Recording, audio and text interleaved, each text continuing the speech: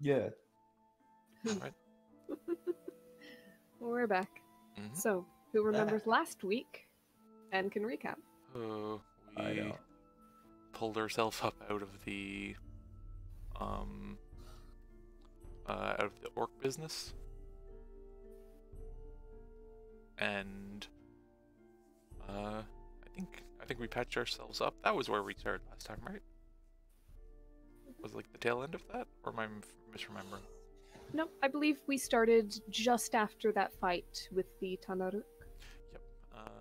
And patched everyone up. Took a rest, and then was proceeded to be led by the orcs to generally where the witch's residence resides, although they weren't too keen on getting very close. We ventured forward. After a while, we went into more kind of, was it like kind of forested or like tree? There was some like foliage to it, I think. There were some trees. Yeah. Mostly it was a rocky path going up a, not quite a cliff or a ridge, but something close to that. Right. And we, as we went on, proceeded to see phantasms of our dead loved ones. Luckily, Alsana's was the first, and she realized there is very little chance that the person she saw was anywhere near here. And then as it went on with more and more, it was just generally assumed illusion at play. And then a snowball was thrown, and it was confirmed. Made it to the front door. Looking around the side, there was a Pegasus bridled with some sort of not too nice magic saddle, and itself looked pretty gaunt and withered and miserable. Though Alsana gave it reassurance and Celestial that we'll be back for him. Walked up to the front door, it did the thing where it creepily opens for us. And we met the hag, the night hag. She sat us down at a seat, gave us some tea, and was curious what we had come all the way to do. We started kind of testing the waters with, we're looking for information on certain places in the plains. She was absolutely reading our thoughts the whole time. Surface thoughts, but still. And after a bit of conversation back and forth and kind of things we were willing to offer up, Alsana's alchemy stuff, Alaris's orb was it orb of power, bead of power? Yeah. Pearl of power? Pearl of power. Felsteel orb or something, yeah. Yeah. Was put on the table, and he firmly said no, and she also went, hey, and gave him some eyebrows, and he said, no, I'm married, and she continued the eyebrows. And he still vehemently said no, because why? He's still married? Yeah, and Aurora's a 10, so fuck off. This lady is like negative exponents. Yes. And after a bit of back and forth, she quickly came to realize that the thing she was kind of looking to have done in finding something that was stolen from her and killing a particularly nasty bard she didn't like, she goes, oh, you all know him. He's here. What the fuck? You're gonna tell me, and you're gonna bring me his eyes. Yeah. Which, by the way, mood, but also, Yeah. And we go, tempting, but no. And once the conversation trailed off to another party member, Alsana took the initiative with a moonbeam, and then we proceeded to melt a hag. We just fucking destroyed her. You know there's like hydraulic press channel videos? Where it just like slowly goes down, but then it just kind of like all out the side. It got squished by a moonbeam slowly, then exploded. Yeah, and yeah. Afterwards, some nasty two-headed hyena-looking things came out. What were they called? Something hounds? Death hounds? Death dogs. Death dogs. Yeah. Um, Not really hyena looking. They looked like mutated, some form of dog. Doberman-y.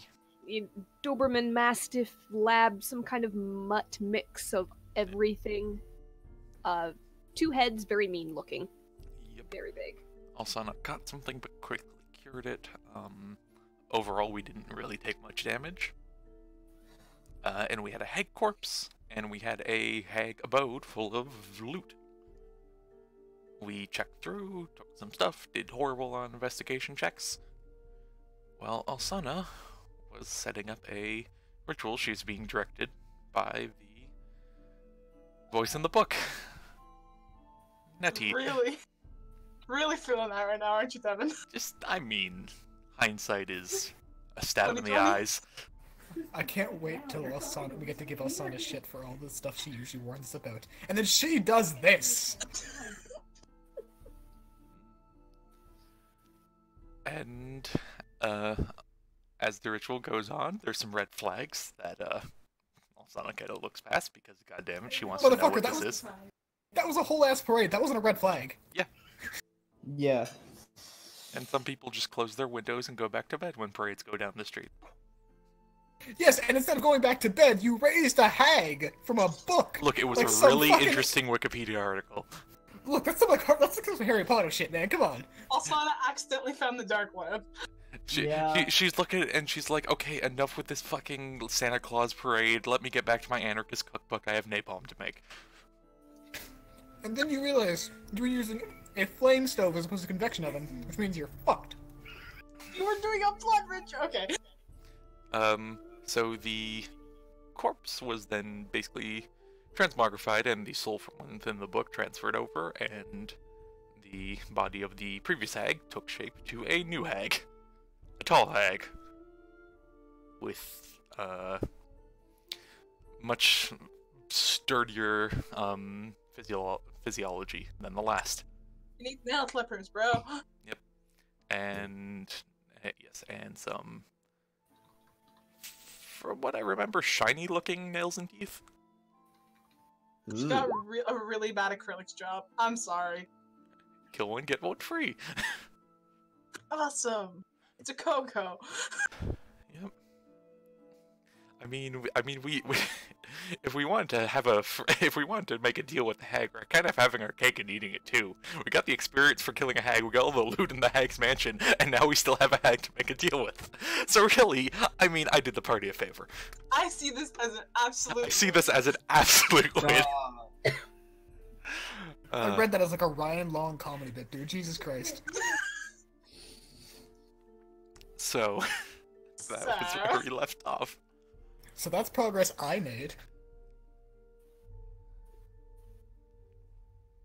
Alright. So, as the hag, Granny Nettle, stands there in front of you,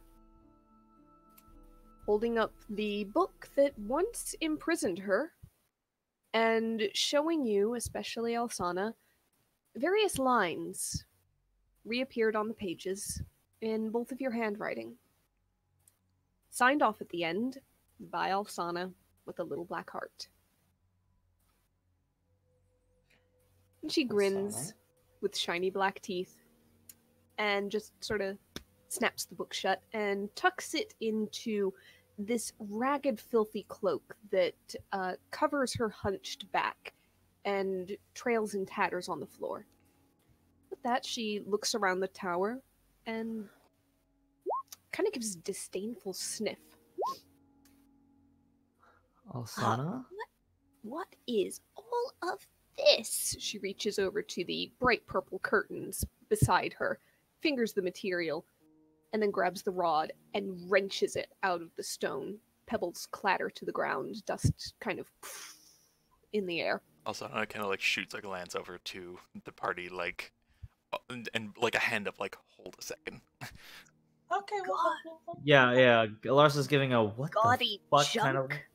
What did she do to this place? I have never in all my years such disrespect. And you kind of hear her muttering to herself if she goes into like the next room. You hear more clattering about and kind of the noise of semi-verbalized complaints. Also, Anna kind of like leans in, just, am I to take it this was yours at once? Oh, something of a summer cottage, you could call it.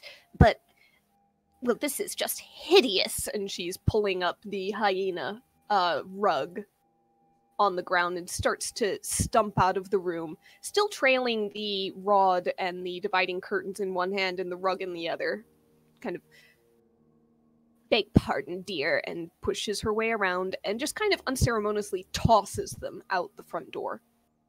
So, What a mess. I am going to have to spend so much time cleaning. She starts picking her way through the rubble. so you're not a What fan of on- purple? What on earth was she thinking? Oh, of course not. Entirely too bright. Aha.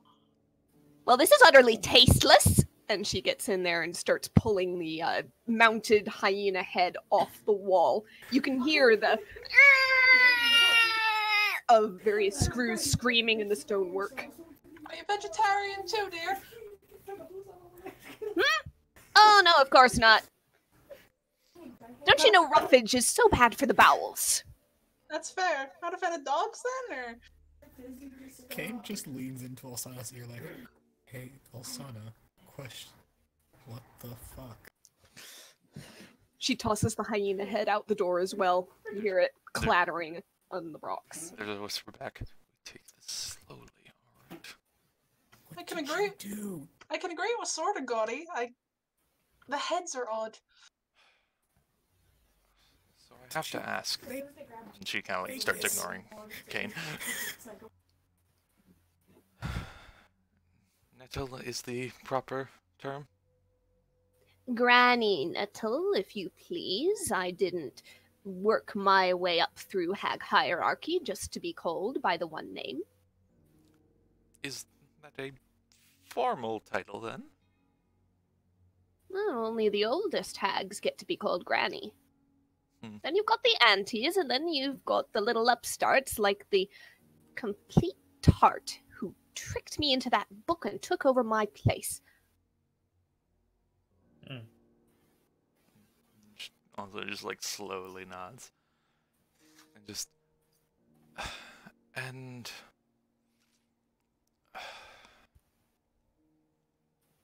How much of any of what was said before is true? You see her walk over, and she just completely bodily picks up the entire wooden bookshelf. Dust just rains down onto the floor, and she starts dragging it clunk, clatter, thump across the stones back towards the door. Oh, some things. Nettie's something of a nickname, I suppose, if I really must go by it.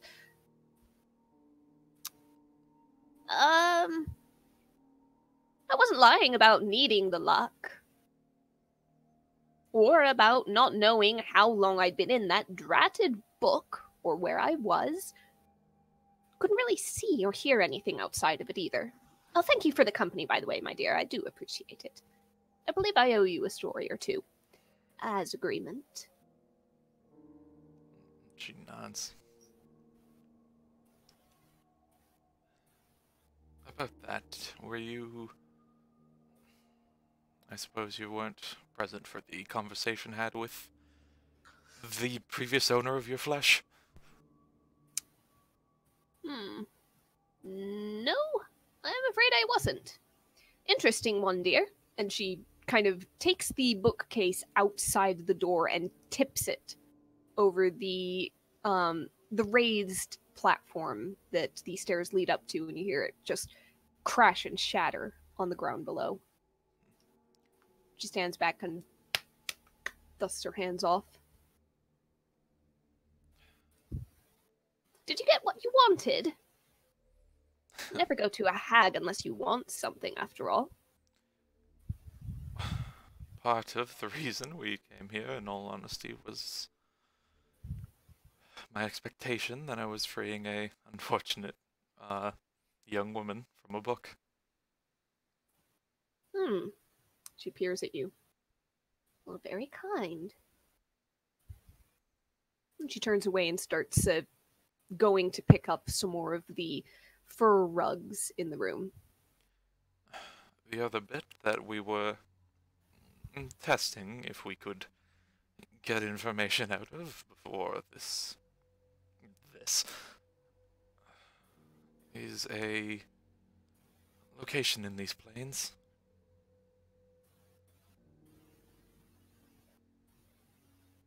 You say you're one of the oldest hags? She tosses the furs out. They're certainly the oldest in these parts. So you're aware of the lore of the land, let's say? A fair bit. What Would of that be one of the stories you'd like? She nods. I've got a few more besides. Of Very the entertaining. What of the times when this place was not so desolate? Large capital city, once upon a time? No. I've heard stories. I believe my own progenitor, if you would like to call her that, knew of that place and time. Did The you very stick her in a end. book? Oh, of course not. No, she was, unfortunately got on the wrong side of a village that had grown into rather more of a town. Didn't move out soon enough.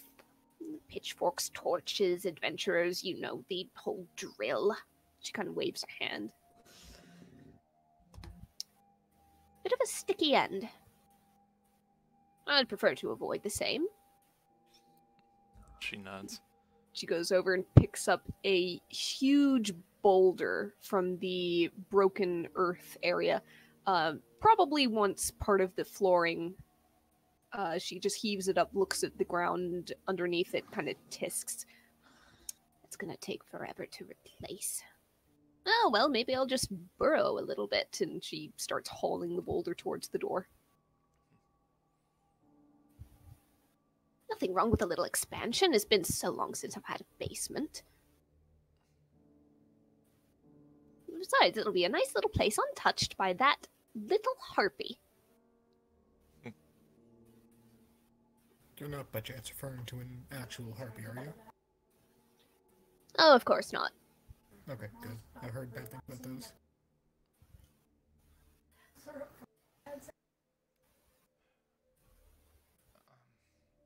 And she's kind of looking. So, outside of interior decorating and renovations, She tosses the boulder out. Yes, unfortunately, that's going to take some time, though. She swings around and kind of eyes Kane, and then actually Calda as well. You two look stout and strong. Care to lend an old woman a hand? Sure, Miss Granny Nettle. Calda's just like... Calda's had the most confused look on her face for like 5 minutes straight. Not very polite. Calda's will- pushing the bra. I will, of course, compensate in kind. I don't like to be in any sort of debt, but, well, fair price is fair price. Maybe I'll just... Any stories I'll tell to the group rather than to only Alsana. Alright, these renovations you're talking about seems a bit vast. Oh, this works out. Yep, Ken will just sigh and walk over to Calda and start pushing the rock with her. Yeah. and she'll look as well. But outside of those priorities, what do you intend to do? Rebuild. Expand, as you say, renovate. Reconnect all of my former connections and influences, no doubt long gone. 3.5 centuries in a book. There's so much groundwork to redo. I have to completely rebuild my customer base. Very inconsiderate. She probably stole them too, come to think of it. I mean, many would not know the difference between a hag in a tower and a different hag in the same.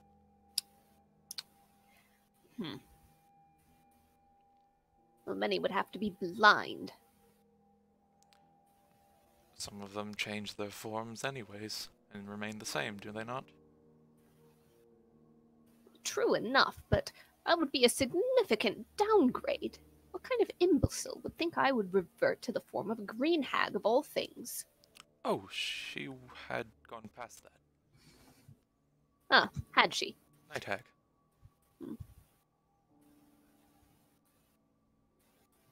Does Can't say I'm fond. Zalsana know the name of this one?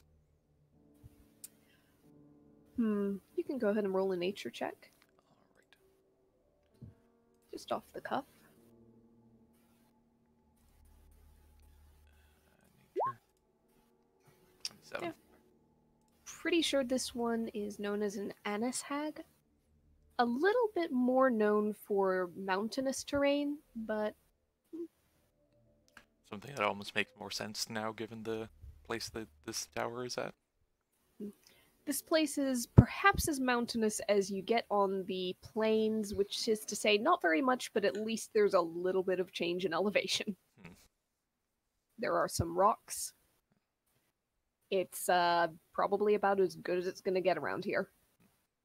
And you're Anis, right? Well, if you want to be all technical. Well, I mean, we were walking into a cavern of one. I would be remiss to not have done some research. Though not enough to catch on to your little ruse, I suppose. I suppose not. And after finding contacts and things of the like, is your operations the same as many others? She heaves up another rock and carries it to the door. Very likely. It's rather what we do. Somebody has a problem, she heaves the rock out the door, and it actually whirs a good distance, and you hear it crash through one of the trees. And we either provide the tools to take care of it, or a helping hand, as the case may be. Have any of you seen a butter churn around here? Not that I know of. Oh, she'd best not have gotten rid of it. That one was my favorite. Out of character, that's fucking amazing. That's really funny. Yeah. Fucking 12-foot tall old lady who can bench a plant. It's like, where's my butter churner? She could churn her butter once and just have perfectly fine butter. Yeah. Probably Yeah, a She very could hot... tenderize meat with a solid flick. Yeah. Just If she just like cuts her nails a little bit uneven, that's just a fucking meat tenderizer, bros. yeah, man. She's just kind of slowly nodding. And ever thought of a, I guess a change in profession? Oh, of course not. Why not? She goes back and picks up another boulder. Ah! Well, they say when you do what you love, you never work a day in your life. And she struggles back to the door with it. The boulder is probably like the size of Calda, if not a little bigger. Ooh.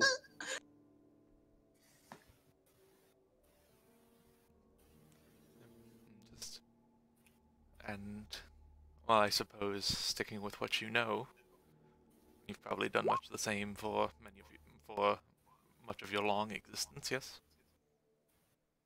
She whoop, and the boulder goes flying through the air.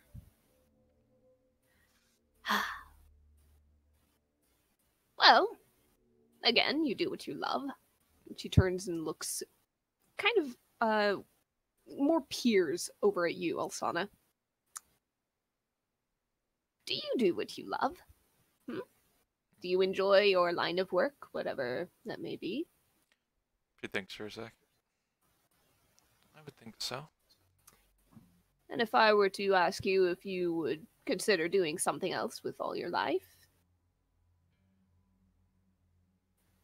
Well,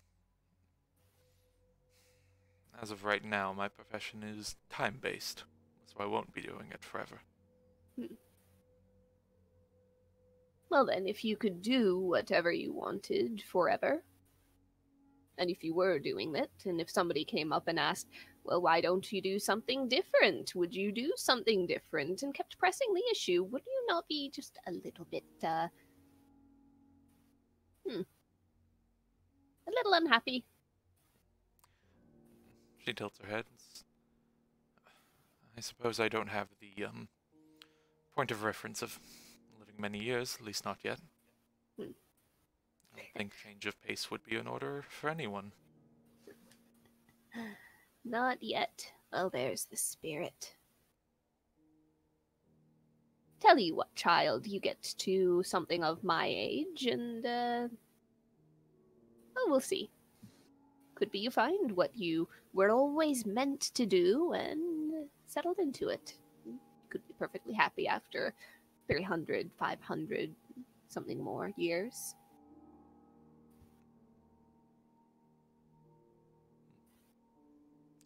Am I to take that as your number? Of course not. Then you'll excuse my impoliteness if I do ask.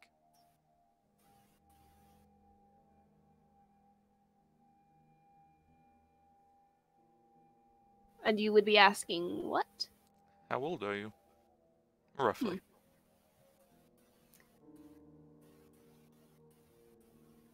Well, roughly.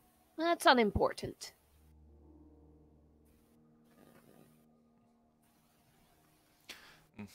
She kind of gives this, like, oh, okay, expression. And just... Old beyond any potential you may have. Well, unless you get into some very interesting magics indeed. She gives a smile. Oh, well, I'm glad you have faith in me. If you do, come by for tea someday. Well, I say tea.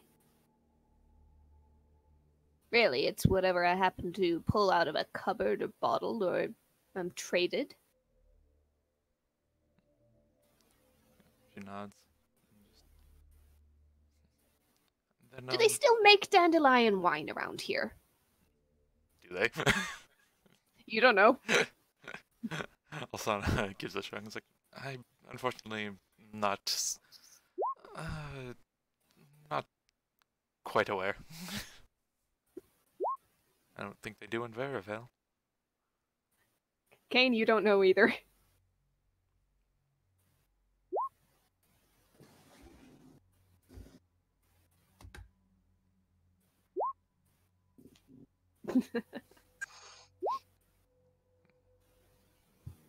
She nods. That's So, a shame. so then about those stories. Ah, yes. She kind of starts, kind of brushing, kicking with her feet, as if they were just pebbles, some larger sized rocks that clatter across the floor towards the door. Well, I can think of one or two, at least, for time being. One's a little shorter, one's a little longer. I don't know if either's to your interest. Would you have to forgive me the notes on the back of the book then? One is called The Nail. It's a personal favorite of mine.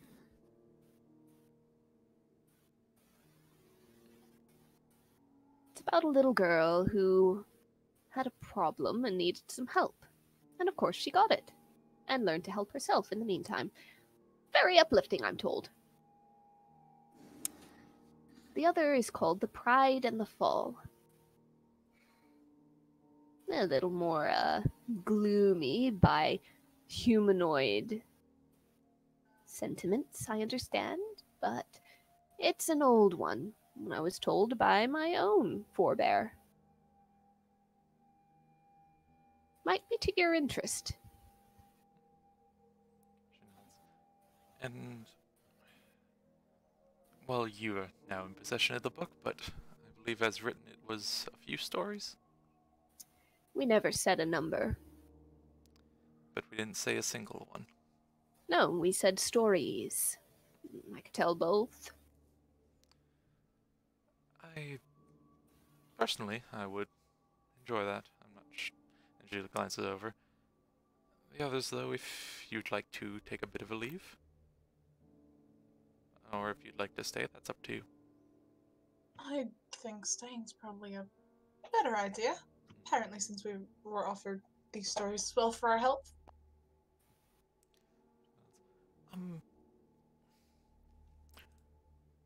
Would you excuse me for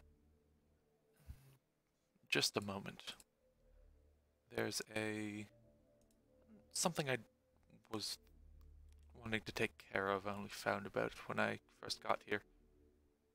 I'll be back in just a minute. Won't be far. Very But- well. We've still got some more stones to finish moving.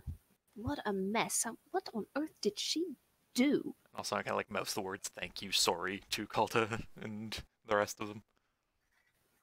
Cold gives just like the thumbs up behind her back as Osana walks out. Sana is real quick heading over to that Pegasus. Mm-hmm.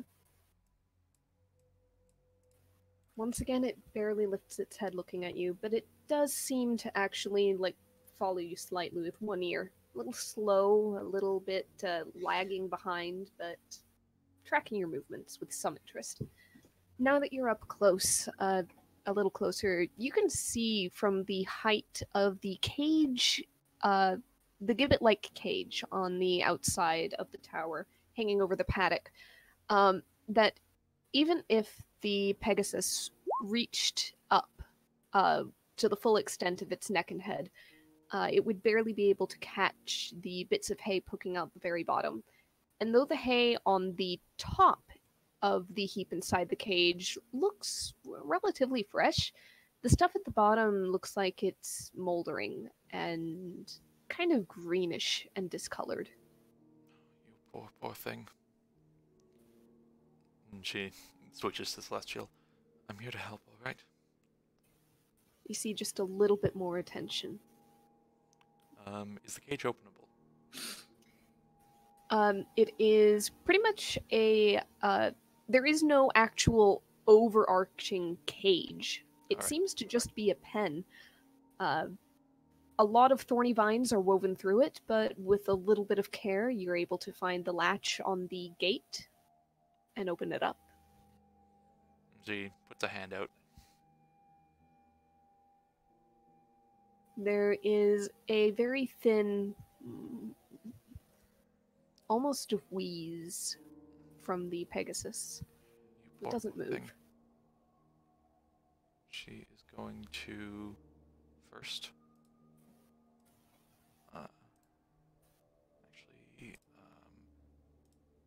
She's just going to give it a healing word. All right. You see some of the open wounds seal closed. Some of the older but still painful looking scratches and bruises. It still looks dingy. It still looks unwell. Mostly starved, and the bridle and the saddle still kind of dig into its hide with various protrusions and more of those thorny outcroppings. She kind of looks at it. The seat part of the saddle is clear of the thorns. It's mostly down the straps and on the part of the bridle that comes in contact. She's going to. I'm going to be careful. Just bear with me a second. Just gonna kind of like run her hand where the saddle is and see if it's willing to be undone. Carefully.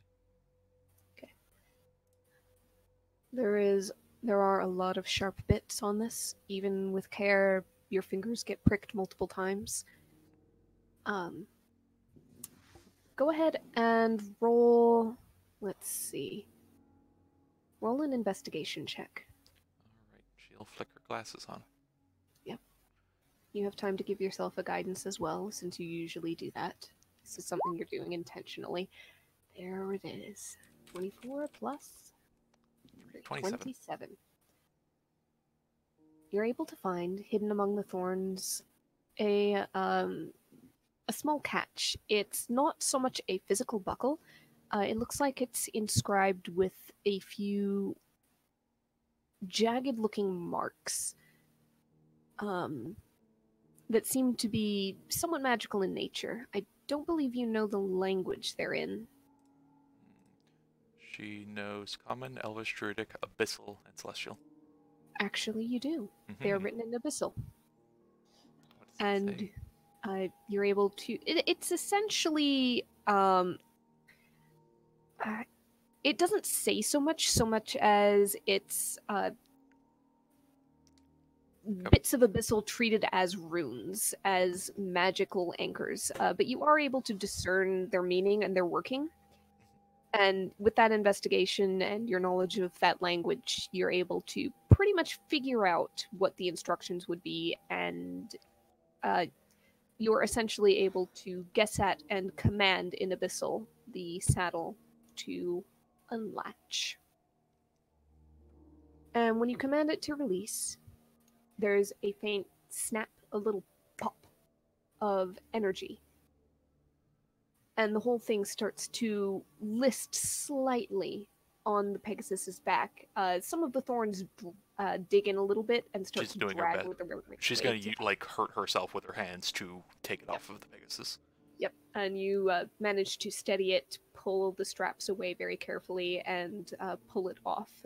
You find a similar catch on the bridle, similar release command, and you're able to work it away from the injured and neglected form.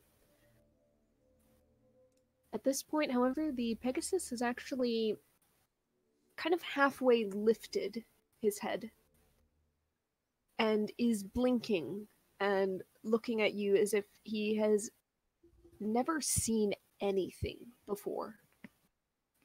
And okay. you're the most wondrous thing that's come across him. She's just kind of like patting nicely. It's okay, dear. There are little shivers and shudders every time you touch, but he's holding still for it. And the more that you stroke very gently around wounds, avoiding sore spots, the more he kind of seems to lean towards you.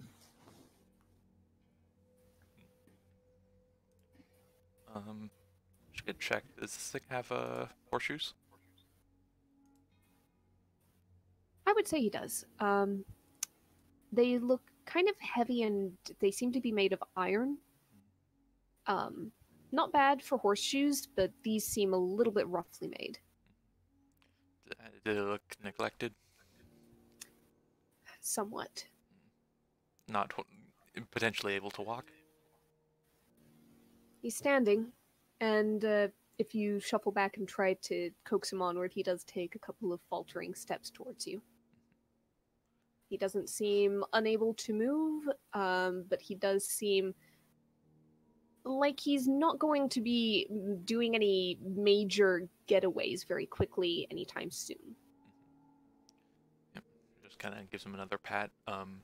She's going to real quick float up and grab some of that wheat, the more nicer stuff. Okay. And bring it down to him. He seems hesitant at first, but soon he starts to kind of nibble at the edges of it, and soon is dragging it a little bit closer, and one mouthful at a time, chomping down.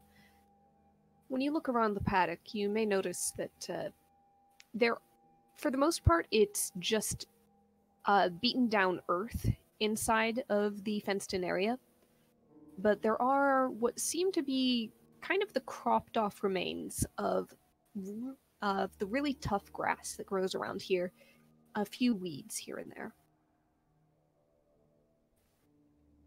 Stuff that he's probably been somewhat sustaining on for a little while.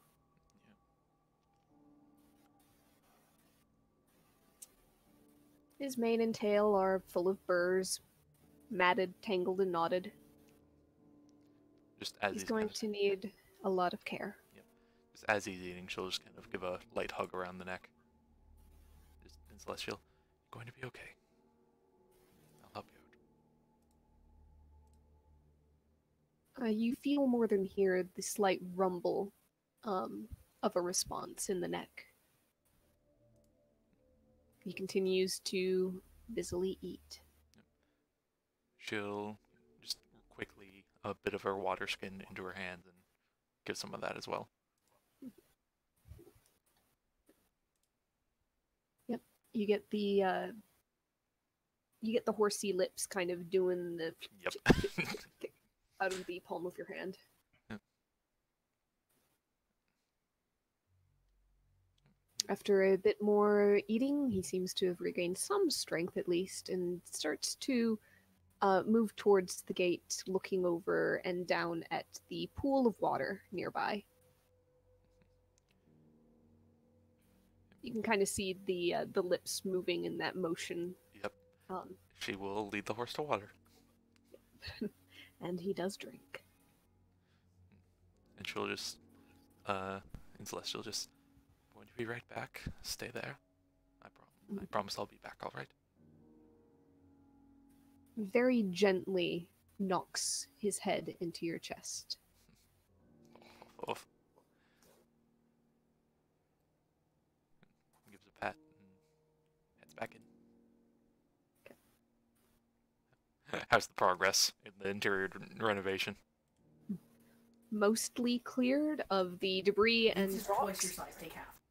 2, 3, heft. Conrad, help me 1, here. 2, The 3, hell? heft. Conrad. I know. Background there, Yes. Conrad. I know, there's nothing I can do about it. The dose. You can mute. Okay. He did. That's what he's been doing. Okay. It's like, "Oh, you took out a wall too. How about that?" Yeah. Yeah, Oh, that there- one hurt. There was nothing more to be done for it besides rather opens up the place. Yeah. Elsa's been, like, Alaris transformed this thing into like a war pick. It's just like picking away at stuff. Calder's like, been like trying to ask Nettle like what her fashion choices are if she doesn't like all the furs and like the just trying to make that little bit of conversation. Just like, I don't know what to talk about, so I'm just gonna talk. Bare stone is always what you want to go with. None of this stupid textiles covering things up. No appreciation for natural rock. Well, don't your feet get cold though? Don't you have like slippers or something just in case? Or do you like Cold? the cold? Of course I don't get cold. Who gets cold? Sometimes if it's like snowing, like you're on a high hill, there's some wind. Of course you don't not. get cold. No, that's just part of nature. Alrighty. What about like? Okay, I see how it is like when it gets really hot too. Do you feel that heat, or do you just brush it off like the cold? Well, it doesn't really get hot. Not if you choose the place you're living correctly. That's very true. That's very true. But not even the feeling of it. You should like the tap of cold, I suppose. And Calder like sort of knocks like the toe of her boot on the ground. It's a nice sound. Exactly. You get much better echoes when it's all bare and uncovered. Oh, like calling into an empty room that's just nothing, and then it just echoes back at you. Oh, that's great. Hmm. Okay, I'm gonna go pick up this rock now. Alsana walks in and gives this like look to Calder, like, "Thank you." Calder's like just shrugging. Yep, and She she doesn't goes, know what's going on. What? Caldo, what was that? Alsana will have put it back in and just, for one said to have been forged from metal and stone, I don't think Granny Nettle would be one for temperatures. Yeah, really doesn't seem like it. Doesn't even have a pair of slippers. They're comfortable. Thank you for waiting. If it's not too much trouble, could we start with the stories? Oh, very well. This is about as good as it's going to get for right now. I do have to go through all the junk she seems to have accumulated back there and see if perhaps my churn is there. Do There's a, hope she didn't scrap it. there's a quick like tap on Kane's shoulder, and just like whisper over. You didn't happen to shove a churn in the bag, did you?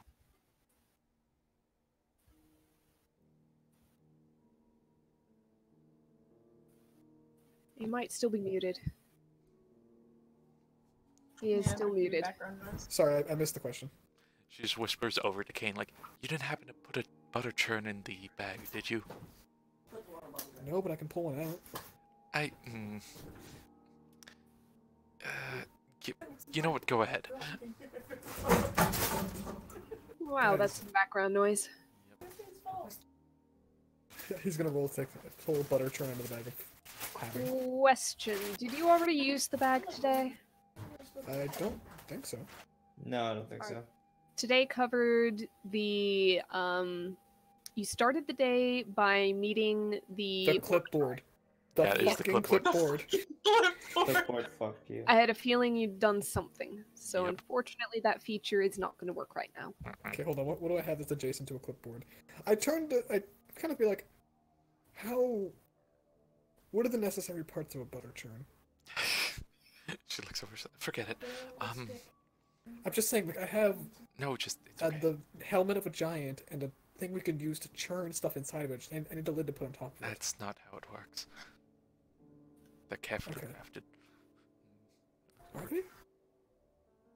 They're at least have some semblance rather than junk. Yeah, but like, how high quality does this butter have to be?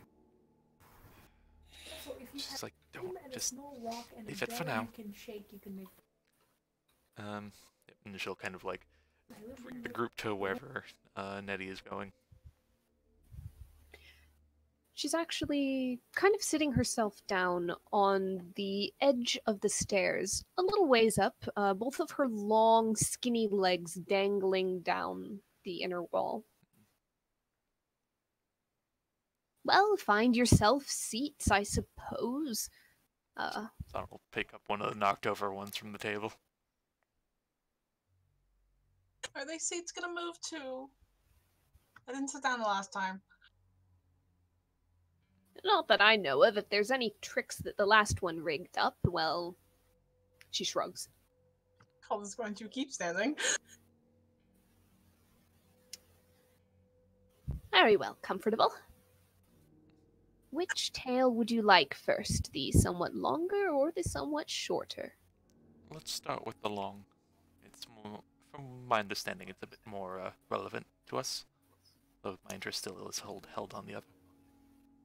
The long one, the nail. My Oh. personal favorite. Oh, was the nail the long one? I thought it was the short one. Out of character. The nail is the long one, which is why I said it. The short one is the pride and the fall. Okay, Pride in the Fall then. Sorry. All right. It is. Quick question: is the butter made from Pegasus milk? I mean, I don't use the butter churn to make butter, of course. What do you use it for? Well, to fly. Okay. Oh, is it like a broom for some hags or witches sometimes? Well, I suppose you could make a broom, but it's all rather, well, done, isn't it? Bit cliche. Asana looks. cliche. Asana like doesn't look at Nettie, but then very pointedly looks over at Calda. I don't know, but it's just a plain broom. Calden's like sort of brushing off. The wings look fine. It's fine. Yeah, a little bit cliche, you know, the base broom. You gotta decorate it a little bit or change it up. That's perfectly fine and normal. You're and he's gonna and I Alaris is also gonna shoot remember I had a Calda look. rather nice mortar and pestle, which worked just about as well. The butter churn just happened to be a little more aerodynamic. You had a flying mortar and pestle? Oh yes, very comfortable. They just sit in the bowl and like it's like a boat? It was a little bit slower going in the air, but I enjoyed it for journeys where I could take my time. If I had to be somewhere in a hurry, though, the churn was the way to go. I feel like we've gotten a bit off track. Ah, yes. So you could fashion a flying item out of anything. Alaris, I swear. Sorry, I'm just spitballing here. Well, in theory, I've heard of people who've done it with carpets of all things. Seems highly Sounds unreliable to me. You'd think they'd unravel in midair. I was thinking maybe a chair. Nice and comfortable. I've heard of some who've done that as well. I'll have to try it someday, perhaps. Chair But and table. I think the table might be going a bit far.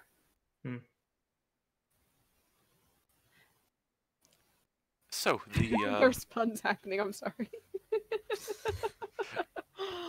Anyhow, the short story. the pride and the fall. Now, as I said, this one was told to me by my own predecessor a very long time ago, and it was set an even longer time before I came into existence. It's passed through many minds, many mouths in the meantime. Perhaps some of the details have been lost, and perhaps others have been changed or added in. At this point, who could say? But once, long ago, there was a dark and rotten kingdom, a testament to the hearts of its rulers. Of these, 3 were the highest: the king, who ruled the people, the general, who commanded the armies, and the priest, who governed the spirits. It was long before then appointed that these 3 would stand as equals, each one balancing the other 2, so that none could grow beyond the others in power, and all needs would be kept. But each of these 3 desired ultimate rule, and there was no end to their machinations and plots. And as they bickered amongst themselves, their rotting kingdom slowly fell apart, succumbing to the disease planted there long before. Finally, it happened that the collapse was all but complete. Forces rose from without and within to topple these rulers. They and their last troops, still bound to them by greed and pride, retreated deep within the castle, further and further to its innermost sanctum, where they made their last stand. And there, at the end, each attempted one final betrayal of the others. "Take these 2 idiots," bargained the king, "and my people, who were all stupid enough to be misled by them.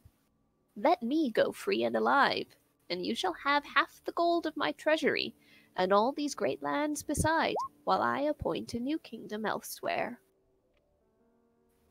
"These men are weak," bargained the general. "They have no true purpose, and have always held me back. Let me go free and alive, and you shall have half my remaining army, and I will not ride in contest with you, but shall instead conquer elsewhere." "These 2 are evil and full of deceit," bargained the priest, "such that I have so long feared for my life while ruling alongside them, and could never act against them for the good of all. Let me go free and alive, and you will have my blessings and guidance in higher matters, as well as half my acolytes in your care, as I ensure no such wickedness could rise to power again." But the leader of the rebels took none of them at their word. "You are all stupid and weak, and equally wicked as the other. Even now, at the end, you would sacrifice each other, as well as those who look to you to save your own lives and what scraps of power you could. You will die for all you have done." And the rebels killed them, and left their bones in a heap. But some thought this end was too quick and easy, and wished for these rulers to suffer further. So they went to a powerful weaver of magic for help, and they bought a curse against these men, binding their spirits forever to that place and to one another. Each spirit was given a secret key, and each key would fit the lock that bound them, but only the last to use their key would be freed and allowed to rest, while the other 2 would suffer forever. And so, since none would willingly sacrifice himself for another, and none could compel the others to do so, it followed that none would ever find any form of peace, as they remained trapped in the decayed remains of the kingdom they once ruled, with only each other for company. Or so the story was told to me. There's like a slow nod. Well, call me a bit of a dramatic, but I have a feeling if we seek what we want, we might run into these three. Wouldn't that be a trick? Would you free them? Would that mean I lay in their stead? Not that I've ever heard. It's just a curiosity. I wonder if any would. The story does paint a rather bleak picture. But they've had much time to wallow in their prison, with That little they to do. have. Perhaps it might have taught a lesson. If any have learned such a lesson, then I'm sure that one has already been freed. If you were to drive the lesson home, however, I wonder which one you would choose. Only one can go free. I don't think so. I think An that's what interesting they're outlook. told. I think that's what's brought up. And maybe perhaps that is a answer, but you have to wonder what would happen if all three agreed. That is how it is answered. Each one needs to put the key in the lock. However, once that is done, the third and final one is allowed freedom. But what Two if all need to- three were okay without being the last? If they somehow could do so simultaneously. Perhaps. An interesting prospect. Not one that I've ever heard asked in such a story. More often I've heard asked, especially when it's told to a group of people, especially a small group. If you were all in such a predicament, only one could be free, the others had to sacrifice. Could you agree who should go and who would stay?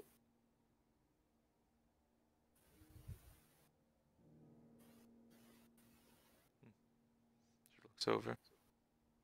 Well, some more than others I would like to be not subject to eternity with.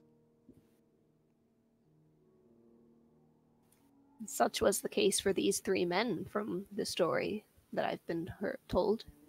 All the tales I've heard. They hated each other. She nods. Well, I guess the best insight we've got is on this fact. The keys is one. She goes, "Oh, yeah, right.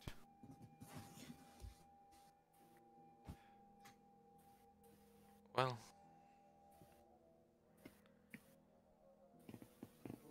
something to keep in mind, and perhaps the best insight we could gain is asking the three men themselves.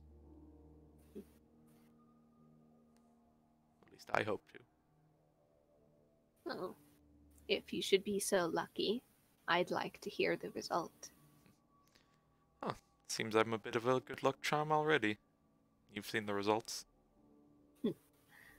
Indeed. I'll be paying some attention, should you return. Nods. Now, for the other story, to repay you for the kindness of releasing me from the book, would you like to hear the story of the nail? Might I ask first where you learned this one? I've just realized I mistitled it. Oh. This was a DM error. It should be called The Spindle because I changed a major detail when I was halfway through writing it, and then I forgot to go back to the title. She's old, her memory's not the best, it's okay. Mhm. Yep. She kind of sits there and goes, "Oh no, wait, not the nail. That one's terrible. What was I thinking? No, the spindle. It's something of a tale, one of those that I told myself many times over while I was still trapped in there. I think I refined it fairly well. It's not one that I was told, it's one that I gathered scraps of other stories and wove them together into a new one." Interesting. So in a way, you'll be the first to actually hear it. Well, I seem to be first for a lot of things recently with you, so by all means. Once upon a time, there was a little girl in a little village, and she was unloved by anyone. Her mother hated her, calling her lazy, and setting impossible tasks so that she could berate the child when they were unfinished, punishing her by piling more tasks on. Her father was absent, more interested in his own concerns than in those of his family. The other children were cruel to her as well, for she was small and weak, and they knew that she had no one to run to when they pushed her down in the mud and called her names. Thus she became known as Little Toad, and she lived a miserable life for 9 long years, until a kindly old woman who lived alone at the end of the village finally took pity on the poor creature. Whenever she had a chance, Little Toad would escape her tormentors and run to the old granny, where she would sit by the fire and learn to spin thread. And she listened to the old woman's stories. Slowly, her work at her own home improved, because for the first time, someone was showing her how to do it properly, rather than handing her tools she did not understand and telling her to get to work. This did not go unnoticed by the girl's mother, though rather than joy, the woman felt rage. "Where did you learn this?" she would demand to know, until Little Toad finally admitted, "The old granny taught me." The mother would huff and say, "The thread is lumpy and uneven, and the granny's knowledge is good for nothing, just as you are," and send Little Toad to bed without supper and the promise of more difficult chores as well as her normal ones in the morning. Thus it was a week before Little Toad could escape to see the village granny again, and when she did, the old woman asked where she had been. Upon hearing the girl's tearful tale, the granny nodded and said, "I have just the thing for you." She gave the little girl an old spindle, worn and cracked and blackened as if it had fallen in a fire long ago, and said, "This spindle is magic, and will cure all your ills. Whatever you attach to it, if you drop it and tell it, 'Spin, spindle, spin,' it will spin it into the finest thread, and it will not stop until all is spent from the heap you started with. Set it to work in a quiet corner, and none will see it, and you will be free to do other tasks set without worry, and even to come to me and hear my stories again." The girl took it, and tested it on a small basket of wool the granny provided, and sure enough, no sooner had she set wool to spindle and commanded it to work, it did so, and the girl spent the rest of her visit merrily chatting and learning to bake bread while the spindle whirled beside her. For a time, though her life was not yet well, it at least went no worse, and Little Toad had some freedom from the spindle, which she soon discovered could spin not only wool and flax, but also straw, leaves, grass, and even sticks of wood into soft, strong thread. And soon she was trading this in secret to merchants and earning a little coin. This she hardly knew what to do with, save that whatever was done she should not let her mother know of it, so she hid it away in a secret place beside the hearth in her home. This, however, was her undoing. As her mother noticed the loose stone one day, and found the stash, and it went not at all well for Little Toad. "Are you a thief now?" her mother accused the child. "A common burglar or pickpocket? Have you been stealing this from merchants, or stealing it from my own home, which I have so kindly provided you, such a thankless child? Items to sell to them. Where? Where did this come from? And why would you hide it unless it were wrongfully gained? You selfish wretch. Many more things were said and done, until at the end of it, little Toad was shut up in the cellar for a week again, before she was allowed to emerge, hungry and cold, to find her money spent on her mother's own wants. And the nice breads and meats already eaten by her and her husband, little Toad's own father, though he did not know or question how his wife had gotten them. "You are a wicked child," the mother said when she let little Toad out of the hole. "But I will give you this one chance to redeem yourself, for it so hurts my heart and soul to think my own daughter could be a thief. Find yourself a true trade, and any wages from it you will turn over to me, until the room and board I have provided you all these years is repaid in full. Then you will be free of your own wrongdoing." Little Toad went in silent tears to her granny that day, and was gathered into the old woman's arms and asked to tell her tale. She cried at the end, for she knew even with her tender years that her mother would never call any debt paid, and sooner or later she would find little Toad's secret spindle, however well hidden, and when that was done, she would take that too. "There is one thing that could be done," the granny said, stroking little Toad's head. "To shame your mother, and make it so she could not show her face, nor could she blame you for it, and which could get you enough coin to be free of her besides. The spindle's thread is always fine, but it can be made better with better things set into it. Some of the finest thread comes from hair. Think on it. Would not that woman who has scratched and spit on you for all your life deserve baldness at the very least?" Little Toad could not disagree, and soon her heart was set, and a plan was made. That night she waited until her mother was asleep, and set the end of her hair against the spindle, which she twisted and whispered, "Spin, spindle, spin," and it soon set to work. For hours it whirled in the dark, and little Toad, though she had planned to take it as soon as it was done and flee to the granny's, fell asleep listening to its song. When she woke in the morning, the spindle was full of silky thread, but her mother was nowhere to be found. "That's fine," said the granny when she ran to her with the thread, asking what could have happened. No doubt she fled the village forever when she discovered what had happened. Now sell the thread, keep the coin, and remember, it is always possible to spin your troubles away. So little Toad grew up in great success and wealth, and if her mother, and eventually her father, and many of the cruelest of the village children, left in the night and were never seen again, well, it really was just what they deserved, was it not? With that, she settles back and looks at you expectantly, gauging your reactions. Alsana has a bit of a grin on her face. "And that was all your own?" "Well, more or less. I've heard other tales. I just took some elements here, a dash of something there, and put it back together." Anything from your life personally? Well, I've made my own deals with poor little ones from terrible situations. But no, the thread, not quite my style. I did think it fitting for this particular one. Could you give a quick insight check? Go ahead. 21.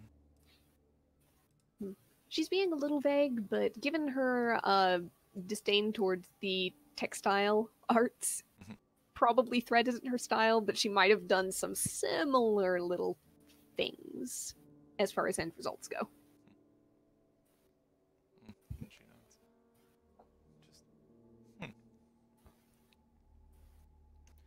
Well, I quite enjoyed it. Well, I will say I saw the eventuality of what that spindle could do rather early. But then again, given who's telling me it, perhaps I have some unfair insight. Perhaps. And the rest of you? She looks around at the rest of the party. Well, it's like just like staring down, just like, did the entire mother turn to Yar? I suppose so. I think that's very much an implication, yes. Yes. Oh, that makes so much more sense. Yes. There's a little chuckle from the hag, and she kind of taps the side of her nose and winks at you. That mother deserved it. Don't be a bitch to your kids. That is fair. I'm glad to hear you agree. Yeah, I never locked my kids in a closet. I've never locked my kids anywhere. Oh, you have children! How delightful! There's a Yeah. like tap on the foot from Alsana to Calda.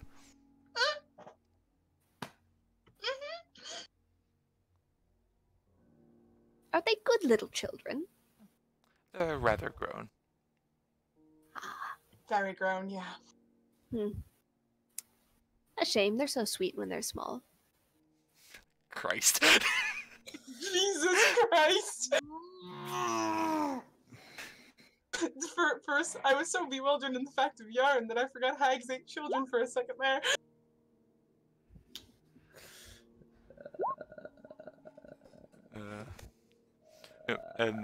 And she just kind of like lightly. Also, I was trying to keep it together. Just yes. Well, I think both of those gave a good amount of insight.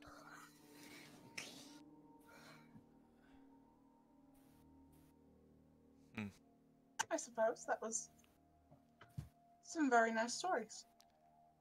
If I Thank could, you, I do appreciate that. if I could have if I could request a small story, maybe one not so rehearsed. More so a curiosity of mine. Perhaps. What would that be? Even the oldest things come from somewhere. Even the strongest and most powerful things, magically or physically, were not always as they are. Where did Granny Nettle come from?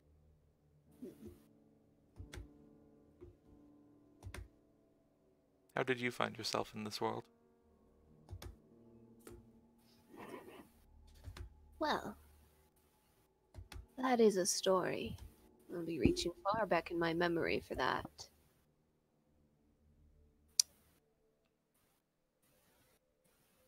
My predecessor, you might call her my mother, though the relationship is almost as much a mentorship as anything else. I'm told there came a time she wanted, or thought it best at least, to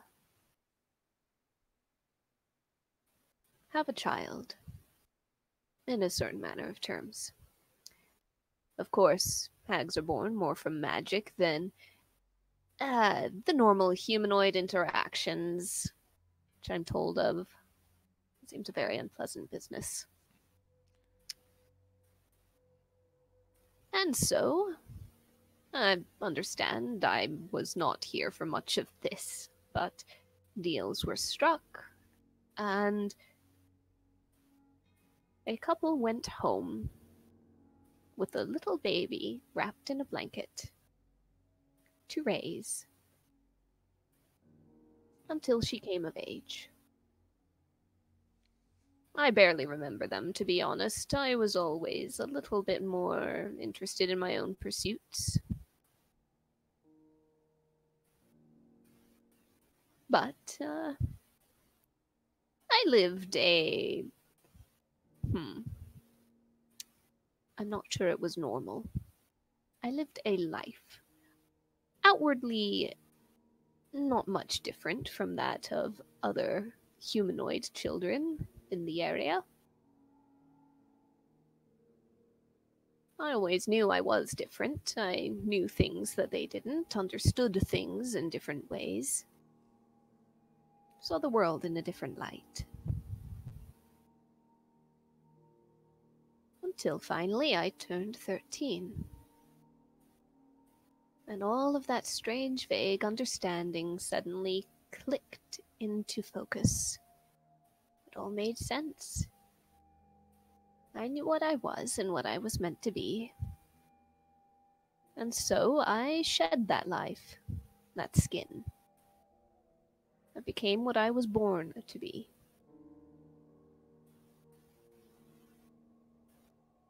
The couple who acted as my mother and father,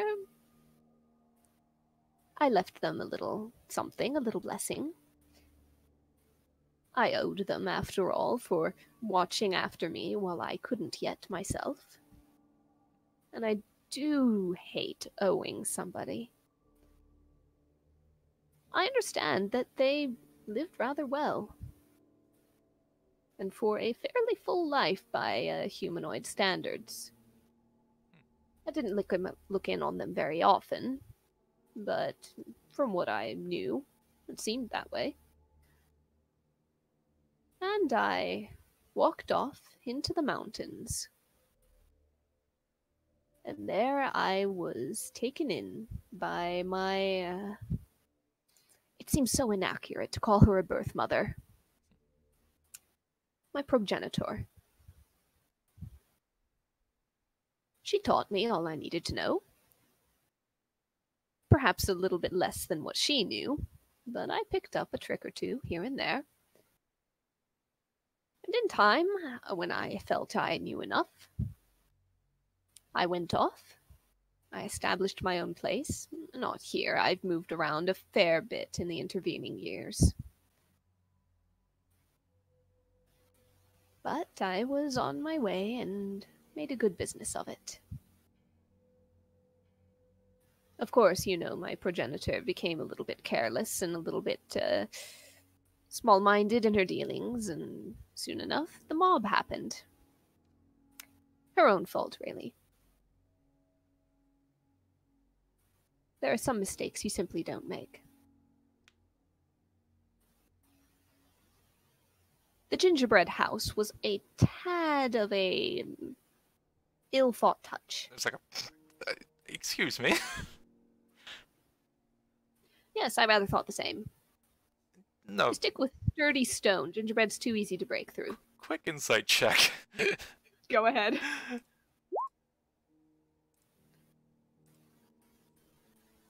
Well, if she's making it up, she's doing so with a straight face.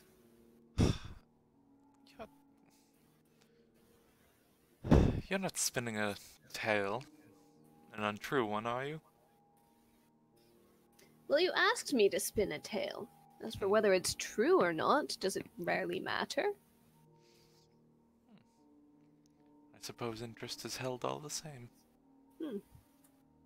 As long as it captures the spirit of the thing.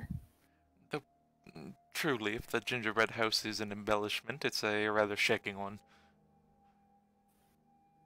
Doesn't it get moldy? Not if you bake it hard enough. It just Huh. becomes like coal at that point, does it not? No, actually, you can twice or even thrice bake things, and they will last a very long time indeed. At that point, with that time, why don't you just use stone? Kane, you would actually be familiar with the idea of twice baking things, because that's kind of how you get stuff like hardtack. Very good for sea journeys or times when you're out in the water and not expecting to get back anytime soon. You're pretty sure that you could shingle things. You could shingle root with the things. It's actually the origin of the word biscuit. It actually means twice baked.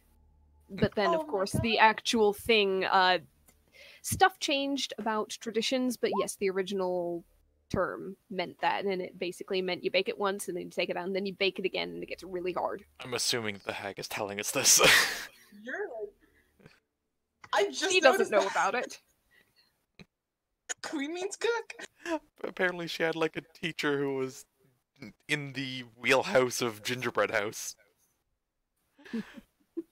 Sorry, my mind's just a little bit blown. I need like a minute. It's okay. By Queen Biscuit. Okay, I'm good. Yeah, and also I just kinda... Huh. Well, if that's a tale being spun, I suppose there's always threads of truth, are there not? More often than not. Hmm. Even if it's not your truth or the truth, there is a truth. Hmm. I suppose I have a bit of an obsession with the, but a truth is just the truth that someone sees, is it not? Or it's a more encompassing truth than getting bogged down in the details. Hmm. Take the spindle. How many little children do you think knew a granny at the edge of the woods who gave them a magic spindle that spun their troubles away in exactly that manner? Even one would be something of a uncertainty, shall we say. But thinking about it, it takes the elements of other things, true things. A child who is so alone and so put upon. A kindly stranger, a way out. Perhaps a means of vengeance. Am I your spindle then?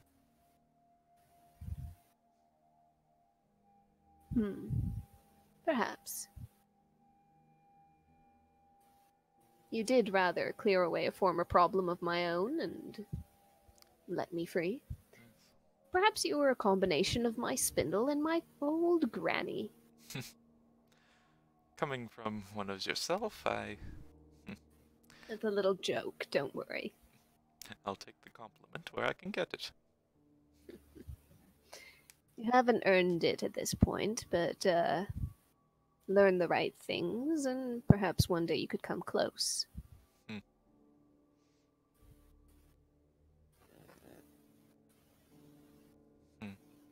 And just thanks for a sec. Is that the only time something like this has happened to you? Stuck It with a is. difficult way to get out? It is, and I am not hoping to repeat the experience. Insight check. Go ahead. 24. And no outright lies. She kind of has this this expression on her face, which very much says that she's disgusted at both the situation, at the person who put her in the situation, and maybe just a little bit at herself for ending up in the situation.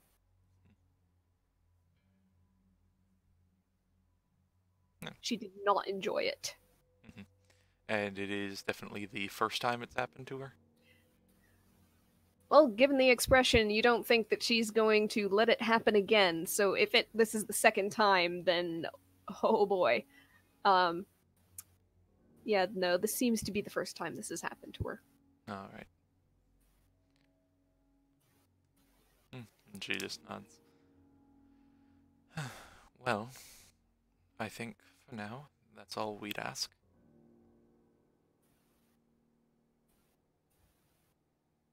Indeed. I So where are you heading off to? I don't suppose there's a village nearby. It's been rather a long time since I've been in the area. She shakes her head. No, very sparse in terms of humanoids. You'll find more beasts and monsters and the like. These barren lands have only gotten more so, I believe, from your time. Shame. I wonder if it'd be easier to just pack up and move. I do hope you would be keeping in contact then. Oh, yes. Actually, there's a way that could, one moment. And she reaches into her own mouth. And Alsana goes, "Yep, there it is." Oh! And you hear a strange little snap and then a squelching. And she pulls out of her own mouth a I only realized dully- what I was implying after you put the fingers in the mouth.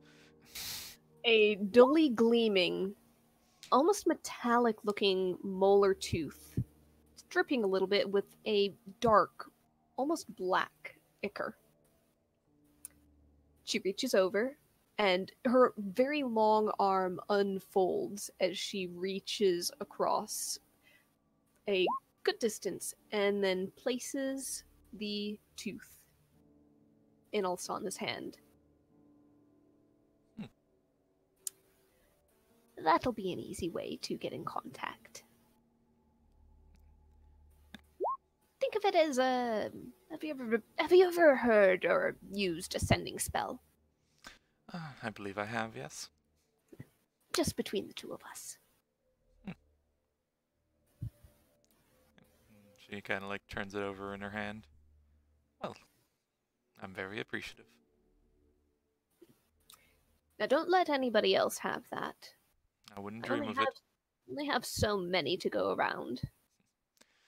Even if I didn't have the, let's say history that I do now with you, I would not be one to let a thing like this go. Excellent. Well, I'll be in touch. You do the same if you'd like. If you have any questions or concerns, if you need help. Nods. Or perhaps just a visit in, let's say, a couple centuries. Perhaps. Or if I need a little bit more help getting on my feet, and she taps the book against her side. You did rather promise. And I believe I did see you walking on your own 2 feet just not a few minutes ago. We both know that's not what was meant. I mean, if we're looking at words on the page. And she You gives like a joking grin. And by words on the page, I believe you also promised to keep me safe and defend me from danger. By all means, I believe you said. She nods. Well, first something would have to pose a danger to one such as yourself. Oh, yes. But you'll understand if I must take some precautions. I'll see how things go. Just make sure you're in the area. She nods. I can get about. Even if it is a bit, and she kind of like leans back on the broom. Trite. Ah, well, I suppose it's better than nothing. Have you ever considered a barrel? She shakes her head. Unfortunately, I don't have the upper body strength to lug that around as easily.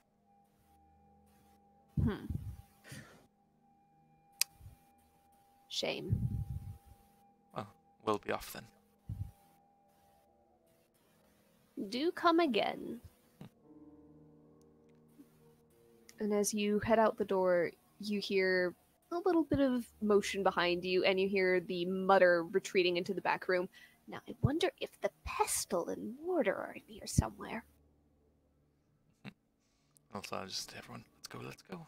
And she walks over to the Pegasus, who I assume is over by the water now. Yep.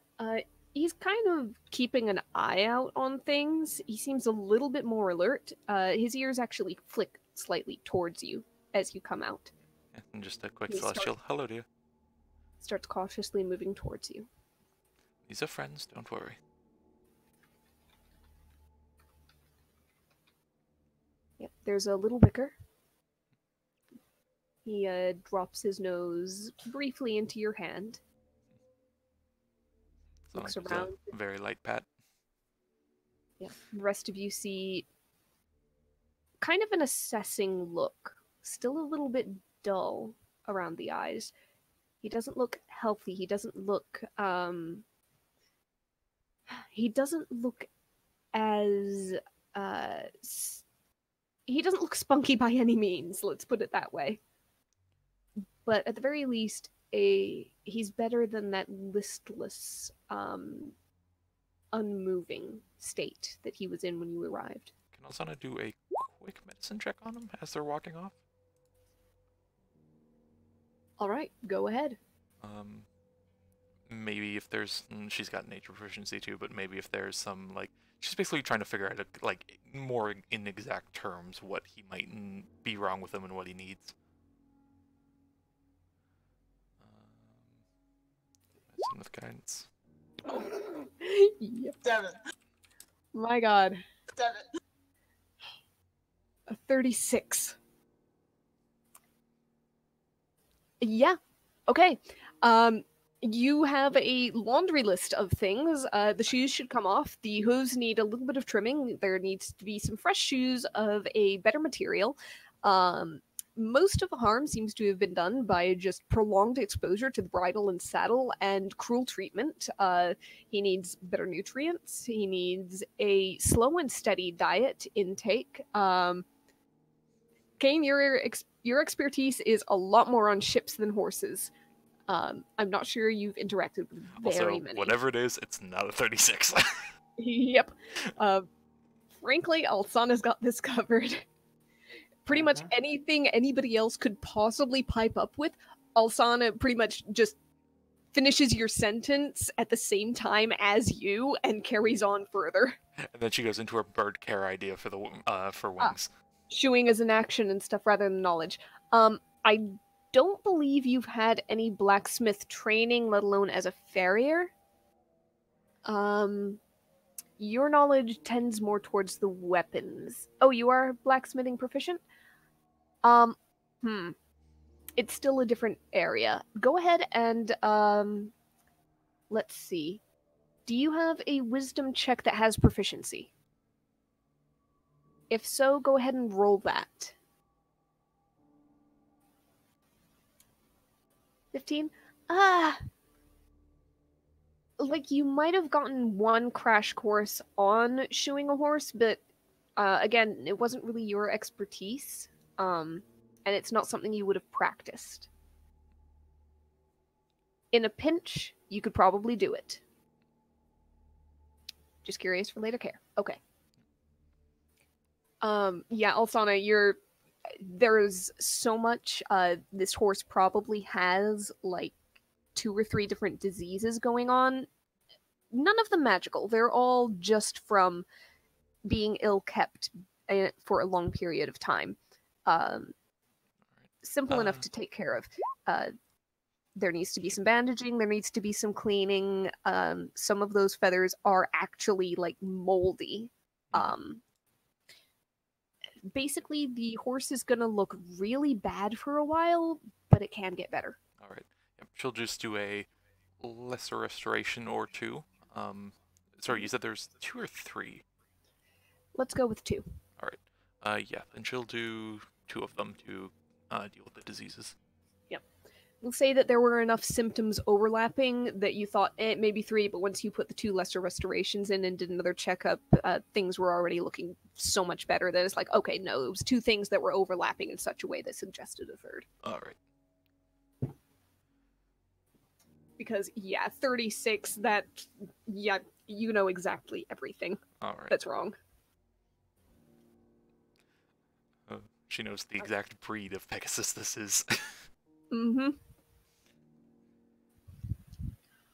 All right. But as you're taking care of the Pegasus and heading down the path, as a reminder, when you walked into this place, it was sunset. By this time, the sun has gone down. You are walking in the dark. You all have dark vision, of course, but it is a situation where your visual range pretty much cuts off. I think all of you at 60, unless somebody has a little bit more. I got 60. Yep. I've got 60. So pretty much 60 feet out, the area around is just black. This is the eve of a new moon. There's nothing but stars in the sky. They're beautiful, but they don't give off a great deal of light. Where we were given a direction that Alsana memorized for the getting back to the works, right? You were. So, How far is that? They're camping a good distance away. It might be like an hour's walk or so. They basically dropped you off and were like, we're gonna walk until sunset and set up camp, pretty much. Alright. I think it might be worth the trekking on. Probably going to deal with a lot more in the time we're sleeping than in just an hour of travel. At the very least we can see it coming, deal with it, and move on. Yeah, hopefully we aren't surprised by any of those ghosty fuckers again. Yeah. Didn't much enjoy that. Ghosty. Well, the gnolls, Those. the Alright, because there is incorporeal undead about, so don't get the two twisted. they were Yes. so ghosty. They were like, oh. They were made of bones. But they were sneaky. Some of them were, but whatever. We can deal with them if we can see them. That's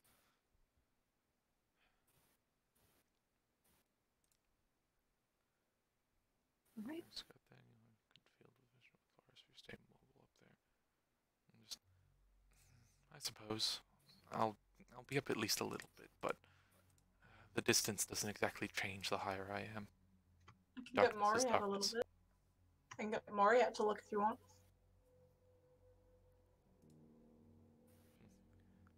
Might be worth it. Owly circles. Alright. Go ahead and each person roll a perception check. Technically at disadvantage because it does run to dim light at some point, so Perception. basically straight for up close and disadvantage for far out. Yes, Would Lars be like neutral because of his goggles? I believe so. Just a reminder, he has 120 dark vision object, but I will roll normal. Okay. Roll normal for Mori. He's got advantage on perception checks normally and can use his owly ears. Also, his guidancing herself. Okay, what the fuck? Oh crap. John, you're rolling to self. Yeah, that was an accident. 23. Mm-hmm. Nice. I still don't know why it's at advantage. I turned off the eyes of the eagle, but whatever. It's one less. No, it's not even. Yeah. It's the first one. It's the No. first one. It's 19. If it was disadvantaged, it'd be 18. But he's advantage because. That's right. Because it cancels itself out, so it'd just be the first roll, so it'd still be a 19. Yep, I did forget. No problem. No problem. Eyes the eagle, baby. Yep. All right. So with Alsana's perception in particular, and also Alaris up there on the broom with her, you guys are able to keep a good eye out and kind of steer the party around various, probably more like natural hazards, like noticing a little shadow in the ground is perhaps a deeper dip in the landscape than what might be first expected. You also spot the camp a bit further out than anybody else. As you see a very faint little wisp of smoke rising from what looks otherwise like a just an innocuous dark heap of material that is likely the dome.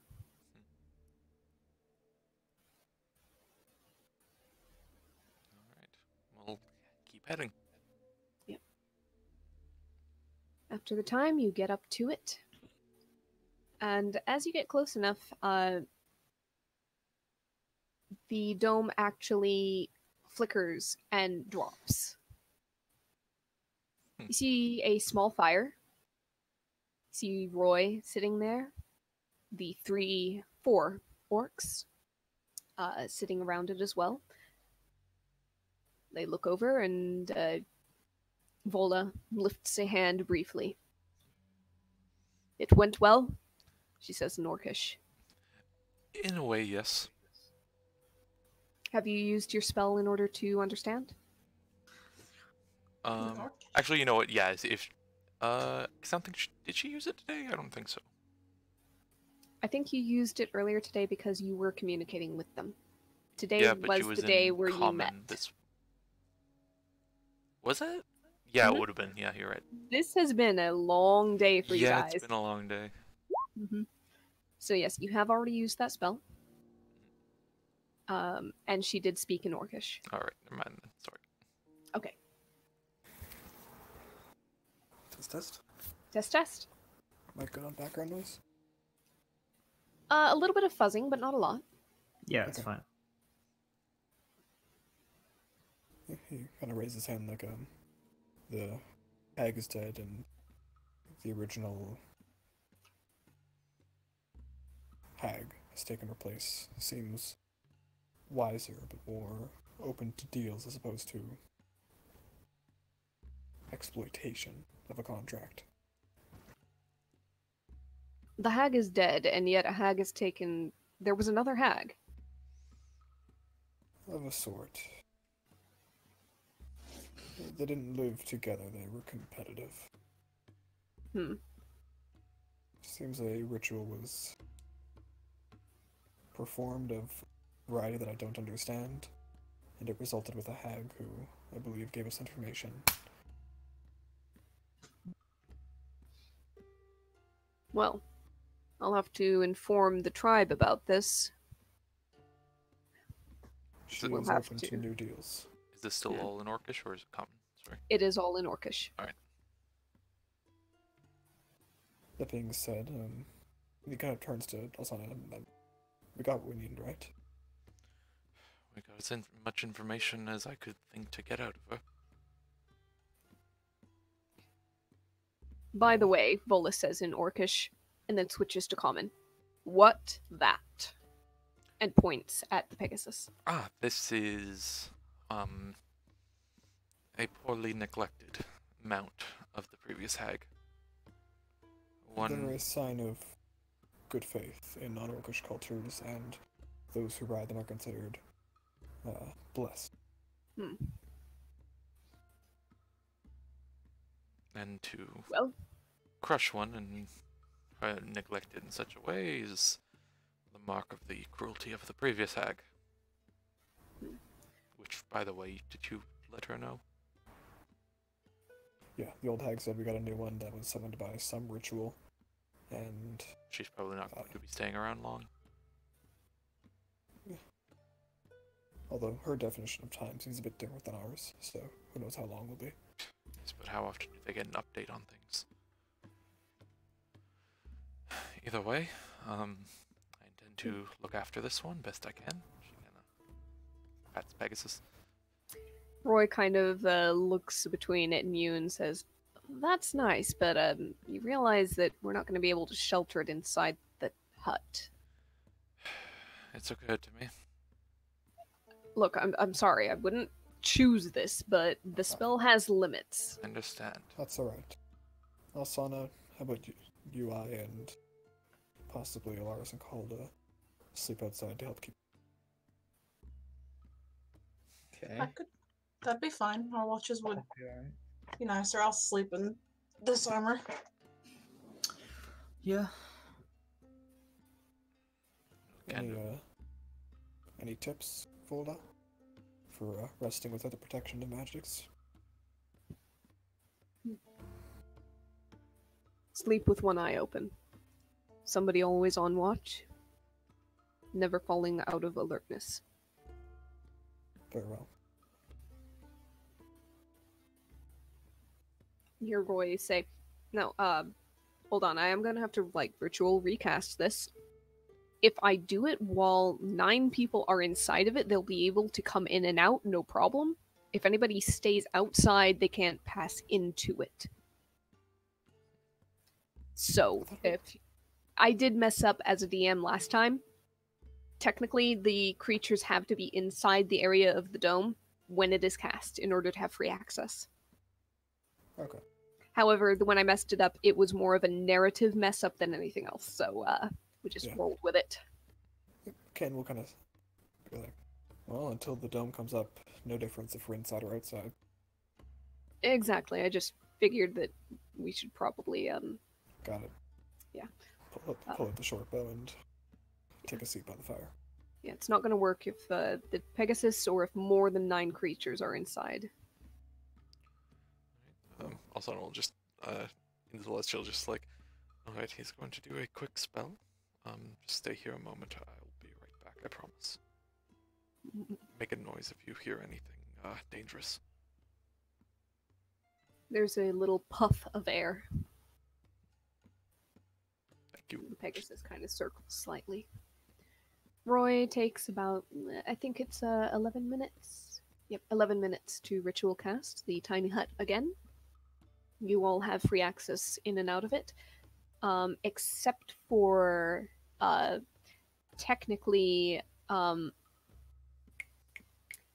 your familiar's name.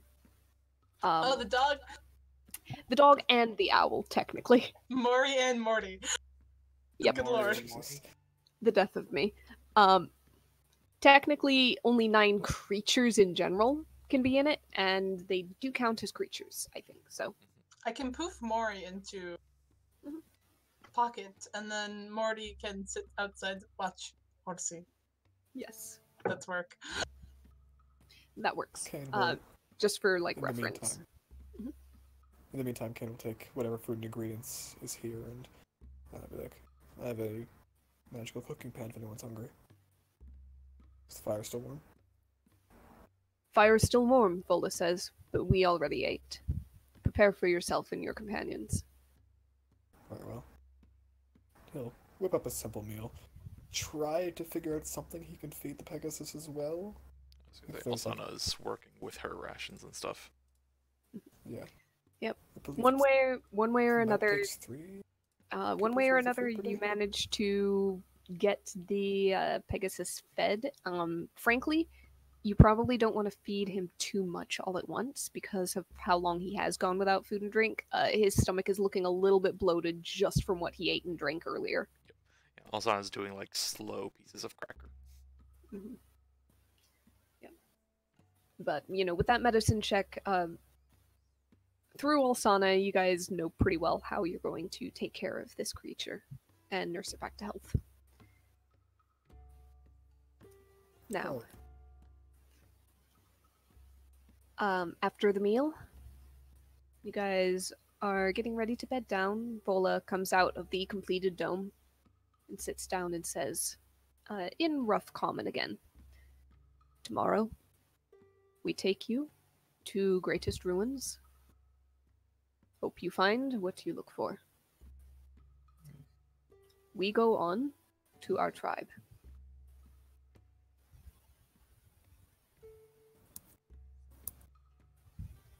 Alright. This is still the deal? Accept? I believe so. Believe so. Good. Some kind of flinches at the same sentence. Well. Rest well, keep watch. Until morning. If something does approach, should we join you into the fight, or would you rather peaceful rest? If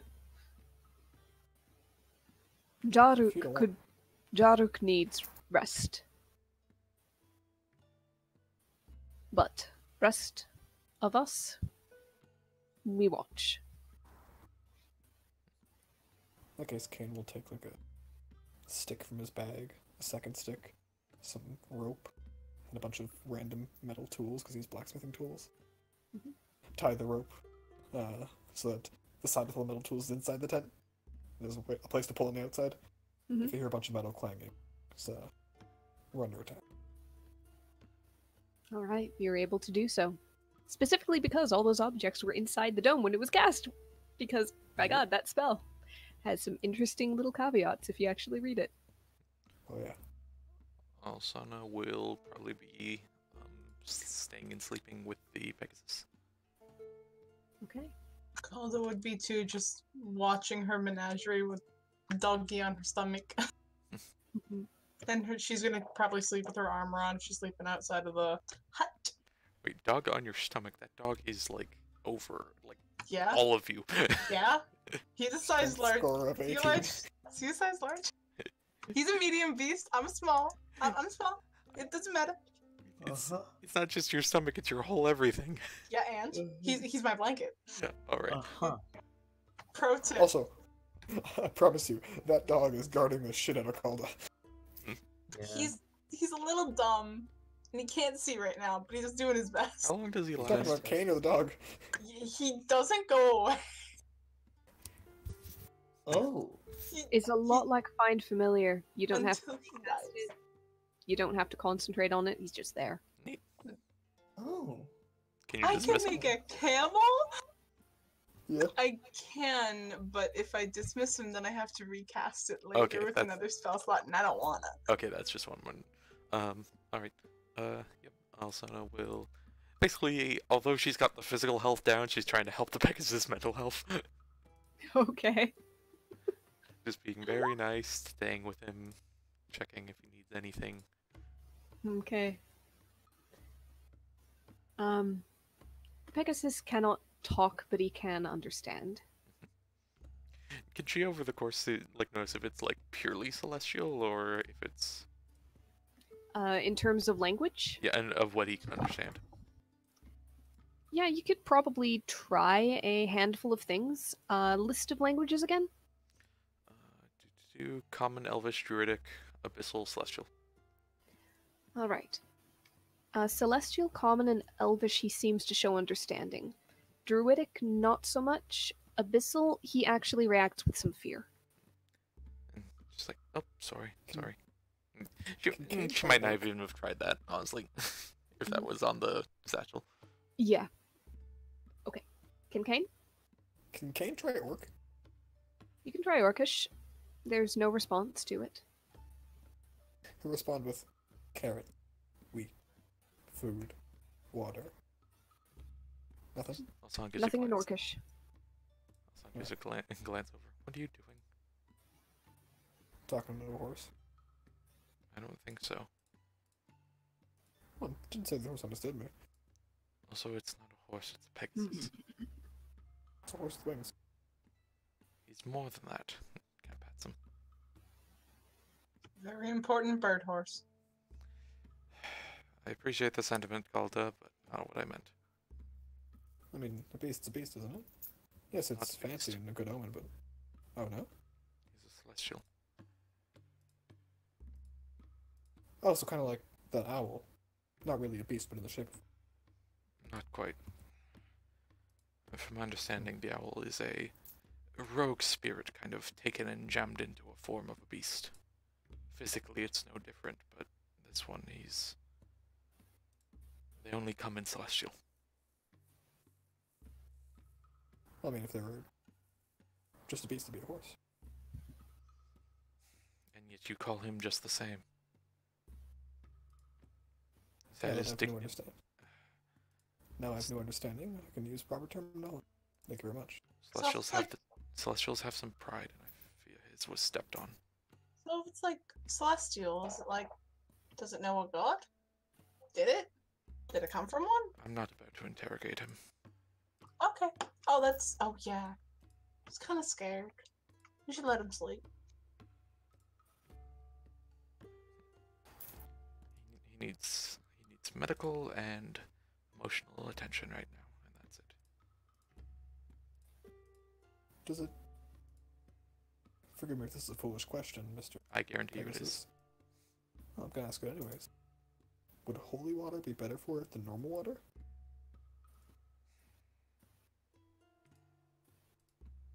I don't think so. Holy water is specifically blessed against banishing and defying fiends and undead. He is neither of those. That's what I mean, though. Wouldn't it be... If it's banishing to undead, would it not be affinitive to celestials? I'll also do a quick Arcana check to see how much bullshit Kane's spouting. Hmm. He's Also- asking a genuine question. Because it relates directly to the physiology of this creature, I want to say that medicine check earlier is enough. Holy water is not going to harm the Pegasus, but it's not going to be quote unquote better for it. It'd be basically like giving it a somewhat useless vitamin supplement, where it's like, yeah, it's not going to hurt you, but whether it helps you or not is a little up in the air. He doesn't have anything withering or dying. He's not cursed by a fiend or anything of the sort. It would do little other than waste the money we spent on that to deal with the undead we're probably about to deal with. Alright. Take care of the Pegasus yourself. Apologies for stepping on your toes. You're gonna... You knew it Well, was a that is- stupid question when you asked it. Yes. trying to help. I'd appreciate if you didn't immediately bite my face off for it. It's a curiosity. We're trying to learn. We've never seen a Pegasus before. Say you want me to get smarter? I'm asking questions to learn.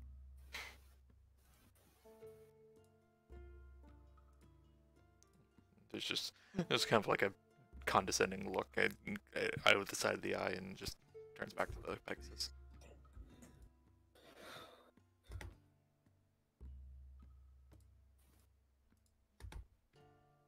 Kane just says, Do you want to take first watch while the Pegasus is still awake, Alsana?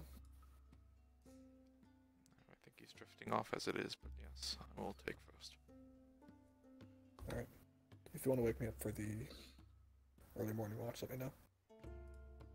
You'll know. I'll do middle, if it's alright. Just so no one's woken up by any unsavory means, just in case. And then Kane get the morning, Kane will sleep in his armor. Okay. as we'll call them. Yep, I believe with heavy armor, it pretty much means that you don't remove any exhaustion from the long rest. I think there's one other effect. You gain half the hit dice you would have. Okay, so if you lost any hit dice the previous day, instead of regaining half your total hit dice, you regain 1/4 if you're sleeping in heavy armor. Okay.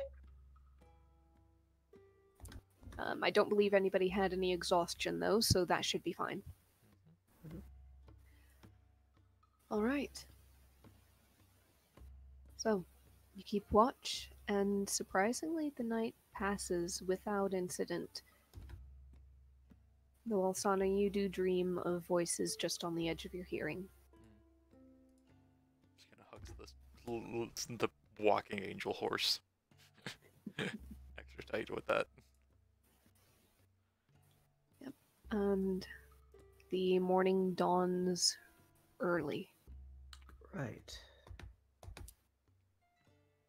You get up, the party of orcs already risen outside of the dome, getting their last things together.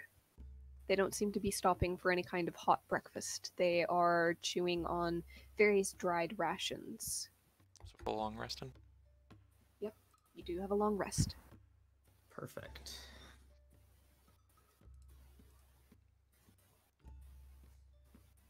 Vola comes over just as the dome begins to fall. And you see Roy kind of finishing packing up a few last things. She says, "Horse, with you? With us? Where?" I intend to keep watch over it in the long run, if that's what you mean. Yes. But for where we're going, would you be willing to take care with it? We'll watch.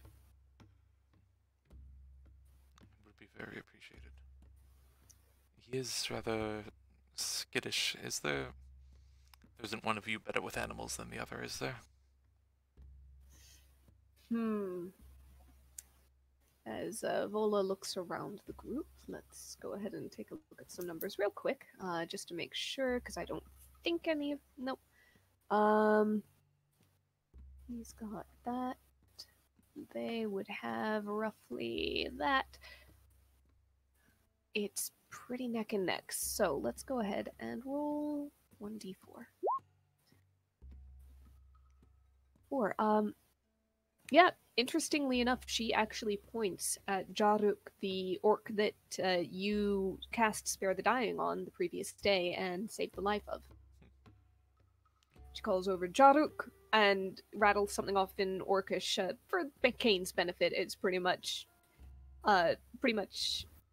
you're better at taking care of these beasts. You keep an eye on it. He'll bring up, apparently it's not a beast. Celestial. Vola looks over and then looks back. Shrugs. Not a Then, beast. Raven. It is an omen of good luck. Take care of it well. And Jaruk comes over and surprisingly gently for his burly form, kind of cups the Pegasus's snout, lets him sniff, and then just starts to kind of stroke and massage right around right around the mouth and up and down the nose. Is it just a lady who knows common, or is it most of them? Or... I don't quite remember. I believe that Vola has been the one doing most, if not all, communication. Let me double check the other sheet. Actually, the others seem to have some rudimentary grasp on common as well, though Vola is the only one who can speak it to any measure of any kind of fluency. Yep. And just, if I could borrow you for just a minute, I'm going to give an explanation of what he needs. He's still recovering. If you could just, round out any things that might be a bit more, wordy and complicated in common. Vola looks between the two of you and nods and says, "Speak." And she rattles off the cacophony of medical stuff. Basic care of a very injured, malnourished Pegasus. Yep. They kind of nod along. Vola asks you to clarify one or two things, and at the end of it, Jaruk looks a little bit dazed, but resolute. Vola looks at you and says, "You may owe us." And she looks over. Well, I don't know how much weight you put in patching him back together, and kind of like points to Jaruk. You may not owe us as much. Sounds like a deal. Out of character, dude. Actually, do you deal in gold much in the way? I'm not sure how much you've need for it. She shrugs, kind of shakes her head slightly. We trade little. Small villages, not much gold. Not much use. Trade pelts, food, useful things, metal, tools. She nods. Goes, how are the beasts you face in these lands? How do they deal with poisons?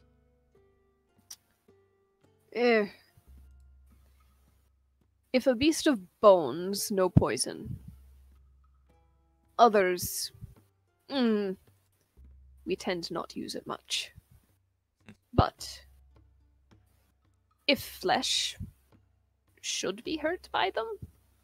In that case, and she will hand 2 vials of the green dragon poison over. Ah. Bola looks at them. When she gets an explanation of what they are, she nods slightly. Could be useful. If a dragon's breath cannot melt through the flesh of some, then I'm not sure what could. Very well. We watch your creature. And the other. Less care is needed to be taken with him. We shall see. But if you live your quest, we'll tell you where to find us, and you collect creature.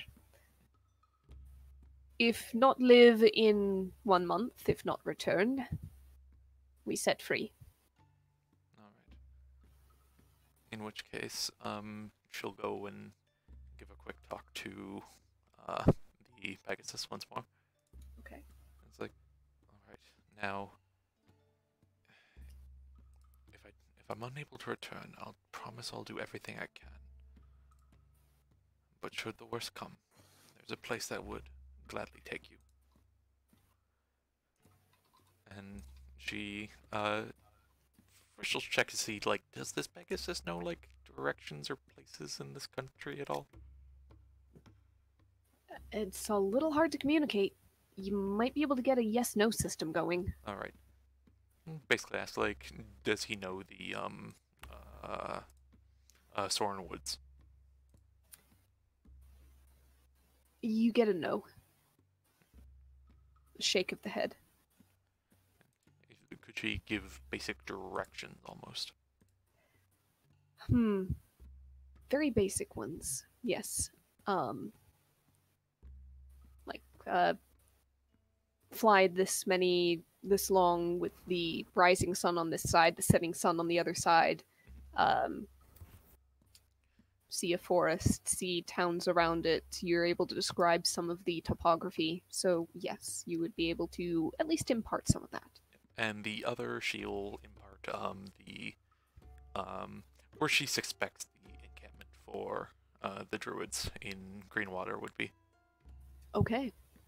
A little bit more complicated, given that you're trying to pinpoint a place inside a forest, and forests are a little hard to navigate from an bird's eye view with the canopy. But you're able to more or less at least impart in this other forest there are people who are good. Yep.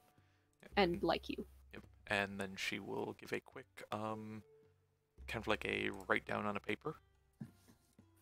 Okay. Basically a little note that says this is a very good boy. You should take care of him. If you should happen across him, try to get in contact with Alsana at Threshold. Mm-hmm. If you're one who's already familiar with me, please make sure he's okay. I promise I'll pay you back. Okay. And then just kind of do that and just carefully, if she'll let him, do a kind of a leather strap kind of around the neck. All right. Well, I'd say you're able to fashion a little leather pouch or something similar to put the note inside of. Yep. And she'll just put a few beads on it. Okay. Absolutely.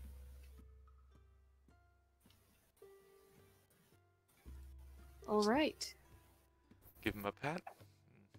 One last hug. Yep. He's not parting from you just yet. You are walking together for Okay, sorry. while, Yeah, good point. at least long enough for the orc party to kind of put you on the path that they know of. Assume the whole medical tirade then happens kind of as they're going. Okay. Kane, in the meantime, is discussing with Vola and Orchid just what kinds of deals they made with the hag beforehand. If they did make any, like what stories were about her.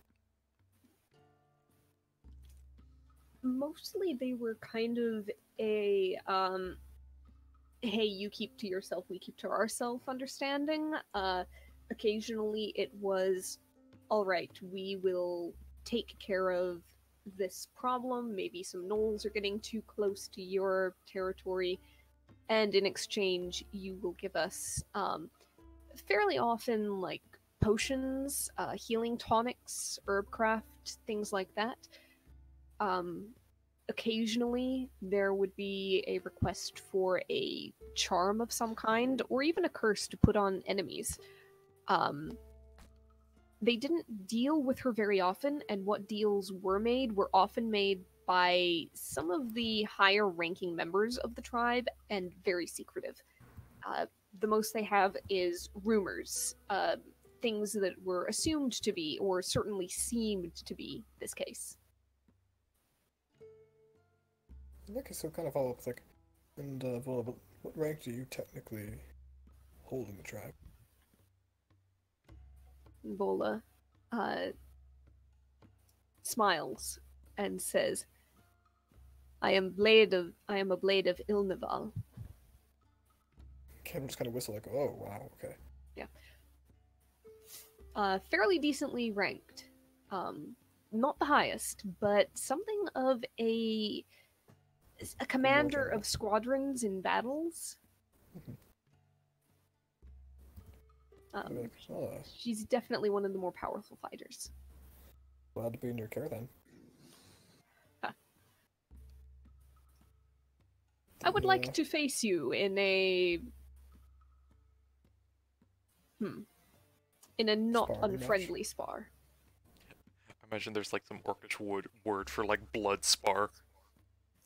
Probably. There Yeah. is a very distinct phrase which means bigger than a spar, but not a true fight or grudge match. A fight for enjoyment, Exhibition. but Competition. without heat. Fun to the edge of your life.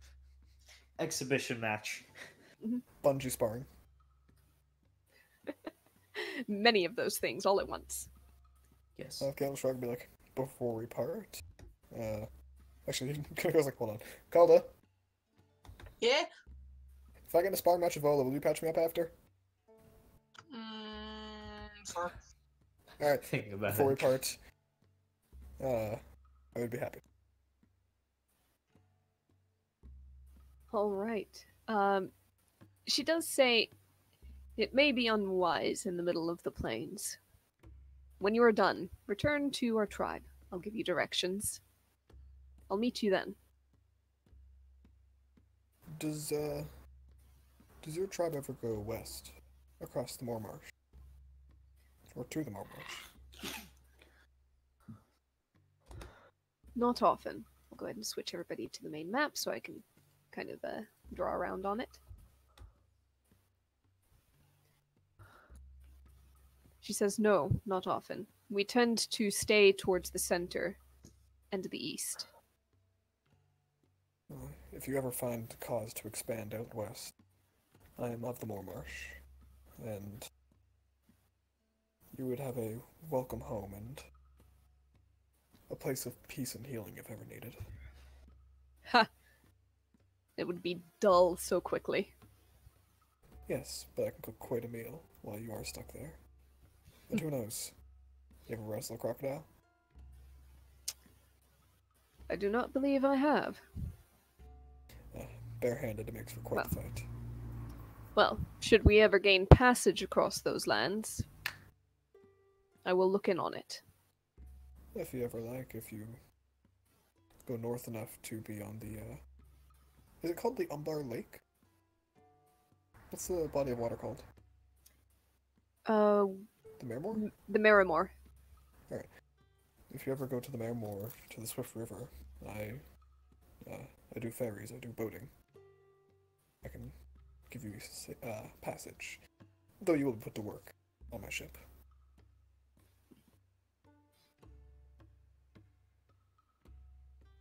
We will consider it. And lacking that, if you ever want some fresh steel, happy to provide. I have quite the supply. Similarly, you are welcome in our tribe. I will bring great gifts. Your strength would be gift enough. But a good axe would be twice as. What worth is an axe without the arms to swing it? A bargaining chip for those who can. You speak like a merchant. And she just starts walking off. He kind of just grins like, you can blame the man whore for that one.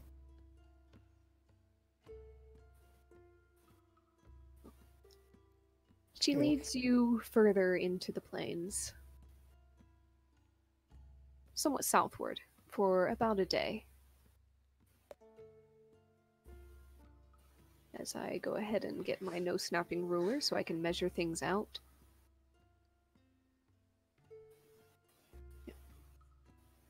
It is a very long walk. Through winding hills, ridges, flat stretches of land, the occasional body of water trickling through the plains, irrigating it. You pass a great many ruins, shattered remnants of perhaps once mighty cities, villages, town. Nothing but reminders now. All but lost to time. Could Alsana give like quick checks in, maybe like a zip in on the broom, like some of those ruins, see if there's anything on the inside? Okay. Go ahead and roll a d20.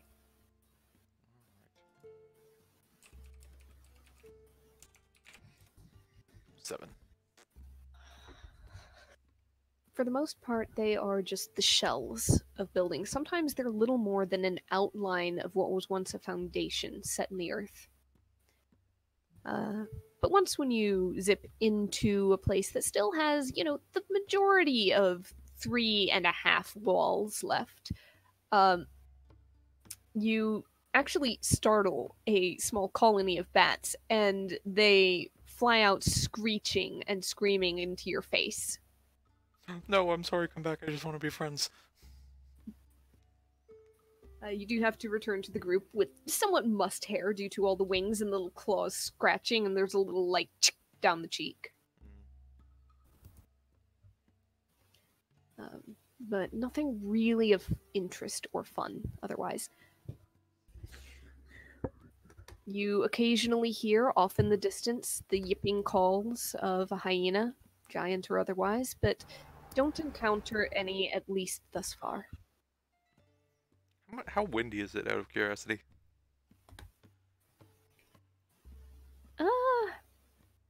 Let me see. Did I write down? Not very. Alright, so it's not that kind of howling. No, doesn't seem so. At least not today. So I might just give a quick ask to Vola, and then just so this is called the Howling Plains. Is it off wind season, or is that just not a connection there is? Vola kind of smiles at you, and it's not a reassuring smile. And she says, "The dead sing, do they not?" I'm just wondering if it was just multiple meanings is all. She shrugs and keeps walking. You rest for the night with the same arrangement of sleeping inside and outside the dome. The next day, another bright and early dawn, and they begin to cut slightly westward. About half a day or so before stopping on the edge of a smaller, almost tributary river running through. Unnamed as far as any of you know. Unnamed as far as the orcs seem to be concerned. And they point towards it, and they say, and Vola says, "This. Follow downstream." She points roughly west-southwest. It leads to biggest ruins I have ever seen. Stick with it. May you find what you search for. Our camp is, and she points almost the opposite direction, more northeast. A day and a half. Perhaps a bit further. Can You you will just use see this us. compass to get a fairly accurate estimate of where it is? Yep, you're able to pretty well figure out, that way a little bit, that way another bit. And she says, "Liv, by next new moon, come and retrieve this." And she pats very gently the Pegasus on the flank. It's been sticking very close to you all, Sana, this entire journey. Can Kane have, before they went to bed the previous night, pulled a horse brush out of the bag of holding? Go ahead and roll your d20. Watch it be a 1 and he just pulls out hair. Horse hair.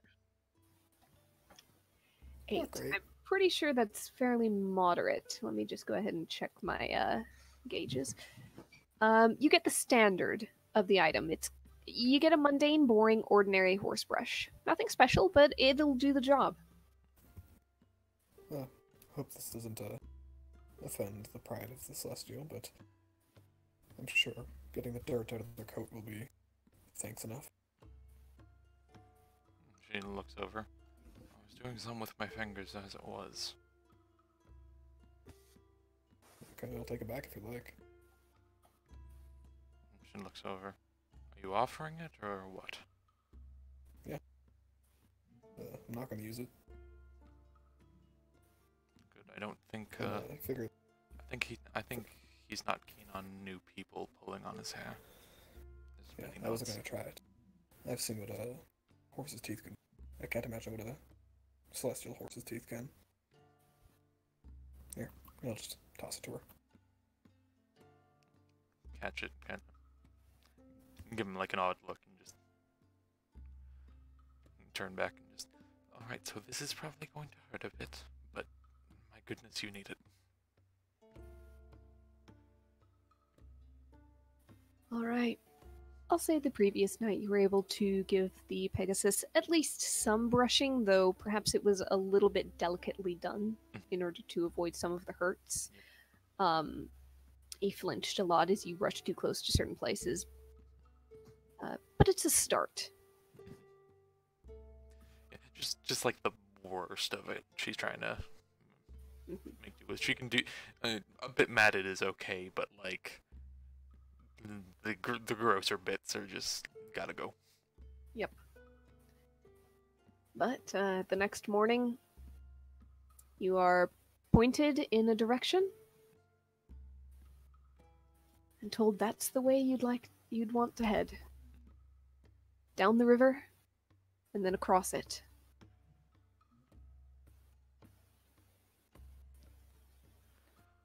So, Are we ready to go? I think as will ever be. Yep. Yeah. 1 second then. She'll just kind of give a proper hug. the Pegasus kind of curls its head down across your back and almost seems to hug back. Aww. You're killing me here. You're playing too much Breath of the Wild. You know how to hit on the horse heartstrings. Ooh. I was gonna go to Shadow of the Colossus, like, no, please. Yep. I'll be right back for you if it's, or at least I'll do my very best to. All right. There is a faint little whicker from the horse. He stands and watches as you move away, with Jaruk's hand resting on his shoulder, just above the wing joint. The wings are already no longer trailing on the ground. They're not fully and firmly tucked up, but they're actually carried upwards a little bit now. Actually, Kincaid. say real quick, Sorry. also just as a bit of a thank you, I think she's gonna give a small bit of honeycomb to Jaruk as another thank you. He looks a little bit awkward taking it, but he accepts and kind of nods and grunts. Kane, before they leave, roll some kind of history to know where gift giving upon leaving sits in the whole orcish culture. Go ahead. History roll, but I hope he's got a decent DC. You can't really remember. You didn't witness people leaving the tribe the brief time that you were part of it. You don't know if in some weird way when your mom left you with Roy it was like considered a gift giving in some way. And you, of course, you didn't leave the tribe on such terms that you would have asked beforehand, so you're not sure. Okay. He'll walk up to Vor then and say, or is that not Vor? Vor? How did I already forget? Vola? Vola. Mhm. And, like, will you accept the parting gift for each of your members from me? She says, "There is no need, but if you insist, then we will not refuse." He'll pull out from the bag one rock feather for each of them and give the beak to Vola. I hope the blessing of bird whose strength rivals that of the greatest of creatures will fare thee well. There is greater honor in it if we had felled the beast ourselves, but we'll carry these tokens and remember you for it. Be strong. May swift legs carry you. With that, they give their last farewells. Roy kind of stands awkwardly on the edge of everything, watching and waiting, but not saying anything directly. Also, I'll kind of catch his glance and then just kind of stare at him for a bit. See what he does. There is a little cough. She kind of like crosses her arms and like tilts her Yeah. head like, well? He edges over and says, well, hope you're gonna find what you're looking for. Did you spend all last night thinking that one up? I've never been good at goodbyes. Oh, I don't think you know how. Oh, I don't think you could have planned that sentence better. When is he? Sana's having a field day with that one. Mm-hmm. Well then, if we do die, maybe you can find the funeral.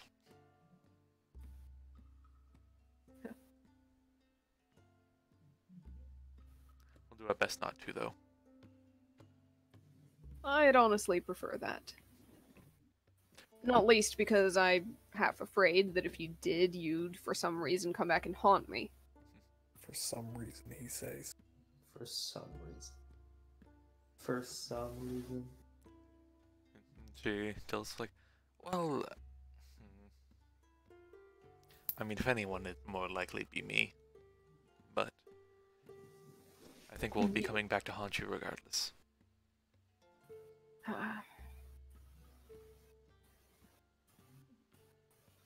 Well, either way,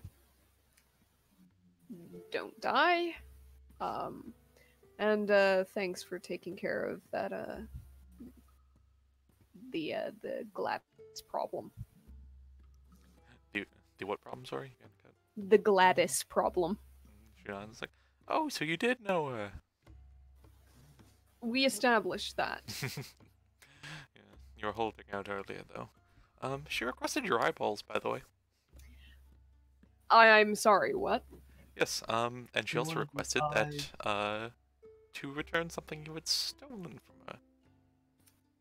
Ah. Well, hags do and say crazy things sometimes.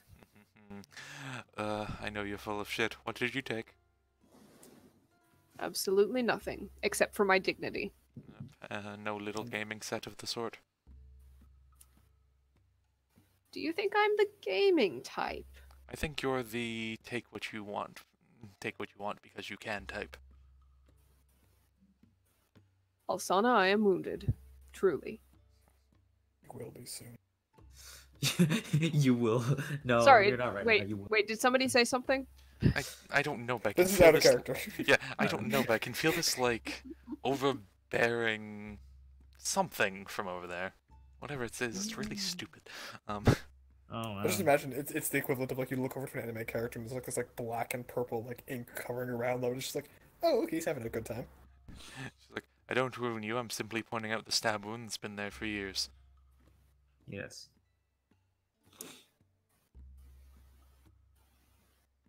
Well, regardless, I appreciate not losing eyes to a hag, though I do wonder how she knew I was there.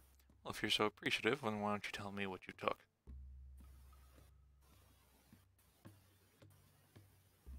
I told you, my dignity.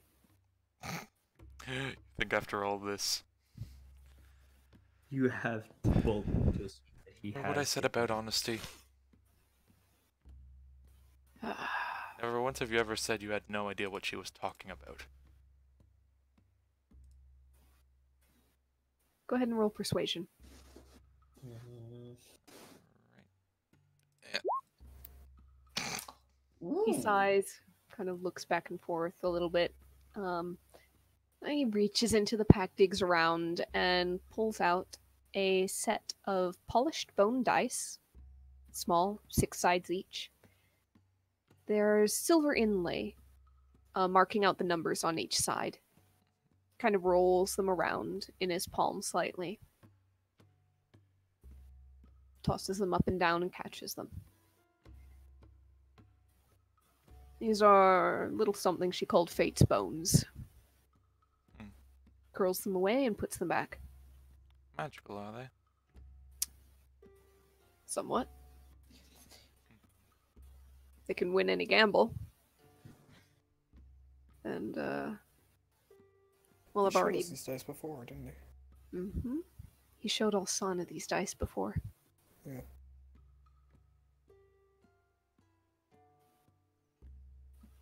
And I already did it this morning, but once a day I can roll them and get a little insight into how certain things Yes, might you go. explained it before. So, I didn't explain that part. I swear you did. Out of character, I swear he did. Maybe he did. I might be forgetting that. And she'll just go, so I already knew about them. How about that? Oh, so much for putting the pieces together. Oh, then you must be that much more appreciative that, given my understanding of you, that I did take up the eyes off her. She was very convincing. She kind of like lightly taps the side of his head right beside his eyes. There's a little uneasy smile, like, you're funny. Good one. You're definitely funny. Going to remove. Coming from the bard. Well, I mean, they can't all be funny, can they?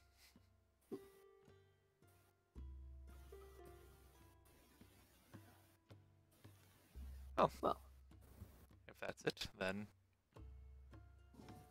she kind of like taps a finger to her chin. No, I still want to and it's not to the extent of others, but there's a bit of wanting to get back I'd like to do. So, and she gives him a hug. Let's. He seems to have tensed up a little bit just as you moved, and then there's a and just shock. Intense uncomfortableness will do for now. He relaxes a little. Oh, for a second I thought you were going to stab me. There's like a tap of a nail in the back.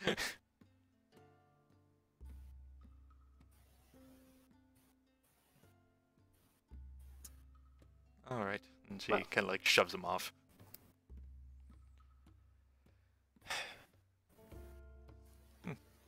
Got you there for a second, didn't I? Only for a second. Well, I should probably be going. Looks like they're ready to head out, and I'd rather not stick around and probably be murdered by your brother. Oh, I just thought, can I use my mulligan this game? Okay. What would When you she like was to going do? for the hug, could she have tried to swipe the dice?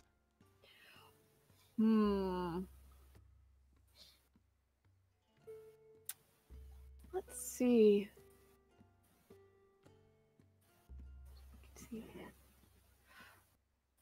Go ahead and roll sleight of hand. Alright. Yep. She's not great at this by any means, but... You're not quite able to find the pouch where he hid them. Mhm. It's just in an awkward place, and you give up pretty quickly. Yep, alright. Oh, that would have been funny. Oh well. Yep. It would have been. Would have been. And, yep, she'll give a wave and head off. Okay. As the party split, half of them turn back towards the east. Yeah. Half of them, you guys, turn towards the west.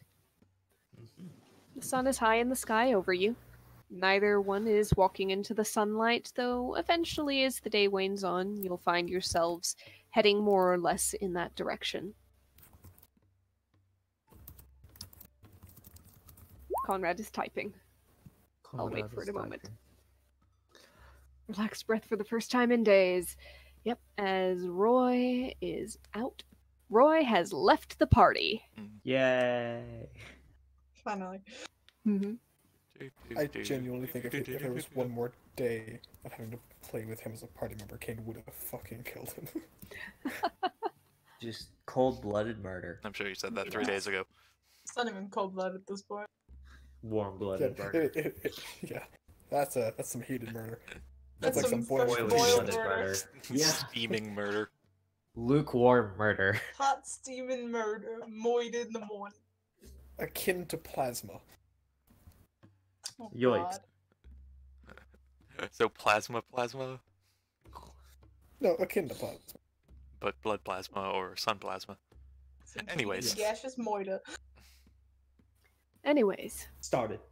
you guys continue downriver. You have various options to cross it as you walk along. There's a place where it grows somewhat wider, more shallow, a bit of a natural ford. There's a place where it's a bit narrower and happens to be crossed by like a jumbled up pile of debris, something of a dam, perhaps built by creatures like beavers or similar things, perhaps just a natural tangle of logs and twigs and sticks that has built up over time and hasn't yet been washed away by the water. Otherwise, you can stay on the other bank, but you're beginning to see more ruins, more footprints of buildings. Both sides of the river, though the bulk of them seems to be on the opposite bank. You're seeing more collapsed columns. Some things are overgrown with shrubs and moss, trees climbing out of broken remains of walls. Nature has all but swallowed the remnants of that civilization, but you're still seeing the hints of it. Whatever culture this was, it seems to have favored a light-colored stone, perhaps native to the area.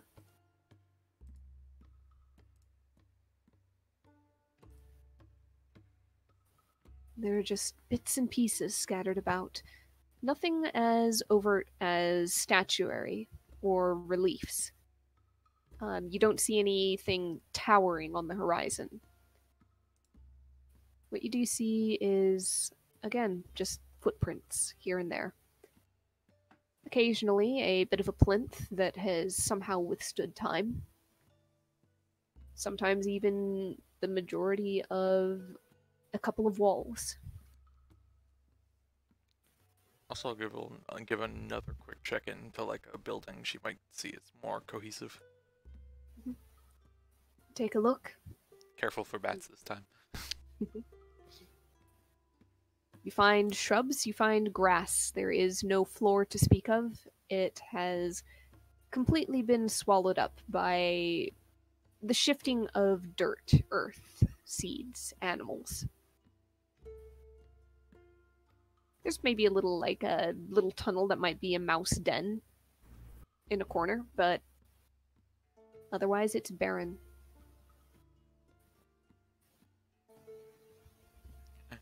She'll be like, just take like a tiny little bit out of her rations and just flick it over towards the mouse hole. Nothing responds, but you leave the ration there thinking, yeah, something will have a nice snack. Yep. So, you guys walk for probably another couple of hours, mid-afternoon or so. It is the 17th day of the month. Do you guys cross the river or do you stay on the other bank and wait for another opportunity? Which way is the river flowing? It is flowing roughly southwest. Occasionally it'll curve one way or another and kind of twist its way between hills. There's a fair number of trees here and there as well. It's not a forest by any stretch, but it's a little bit more wooded than some areas of the plains that you've seen. I mean, hey, this is exactly how the marsh used to be. So he's like, anyone have any qualms with me floating down? Not really. Right, You he'll got take your out the canoe? Yeah, he'll take out the canoe. He'll pull out the 10-foot pole that he used inside the dungeon. He'll start punting along like he's used to, singing just a quiet tune to himself. All right. You do start to travel significantly quicker than those walking on the bank, except for Alsana, who would be able to keep up with one passenger. Is the canoe big enough for a second person? You know what? Probably. Probably at least a Okay, call. I'm a tiny person. Yeah. Yeah, look up to Alsana and just be like, and the dog? I'll say you're able to get Calda and the dog in the canoe. Alright, he goes, Alaris, you want to fly? Calda, float with me? Sure. That's fine. Calda, do you know how to swim? Yeah, I grew up on an island. Of course I know how to swim. Do you know how to swim in all that metal? Okay, speaking as someone whose parents are from the Caribbean and most of my family doesn't know how to swim, See, I don't have a perspective of how difficult or easy it is to know how to swim because I can't. I mean, fair. So I don't know. Calder It's would not know how to swim, hard. but in armor, I don't know how much their resistance is. I don't know. It's a little bit more weight. But she has such a strength score, so I think she'd be fine. Yeah. Calda, I'd say that you might be able to struggle your way, but it would be difficult. It would probably take some athletics checks just to have that half speed movement in the water. Alright. The fact that she can do it is a testament to her strength score. Athletics Yeah. checks are possible because of that strength score, Yeah. but Just Anybody if you average fall would in, have trouble. Yes. if you fall in, swim sideways. If you can get to the shore, do it. If not, I'll jump in and get you in. Because he's wearing his medium armor right now, not his heavy armor. If I fall in, I can probably just teleport somewhere. Oh, I mean, that's also an option, but if all else failed, swimming sideways. Would Kane have, like, a life preserver? He did this for a living for years. Not on you. Because I think you requested canoe, not canoe and life preserver from the bag, right? Yep, you don't even have an oar for the canoe, to be honest. And to be frank, I don't think a life preserver is going to do a whole lot against heavy metal armor. I am not fair that enough. tiny. Okay, just a thought, because, again, he did this for years, so. You navigate your way down the river. Occasionally, you have to kind of steer the canoe around various rocks or boulders that stick up from the river where it gets a little more shallow or the rocks are that big. There's the occasional sandbar to avoid, bit of debris. But you're able to navigate your way with your skill and expertise while Alsana and Alaris fly overhead.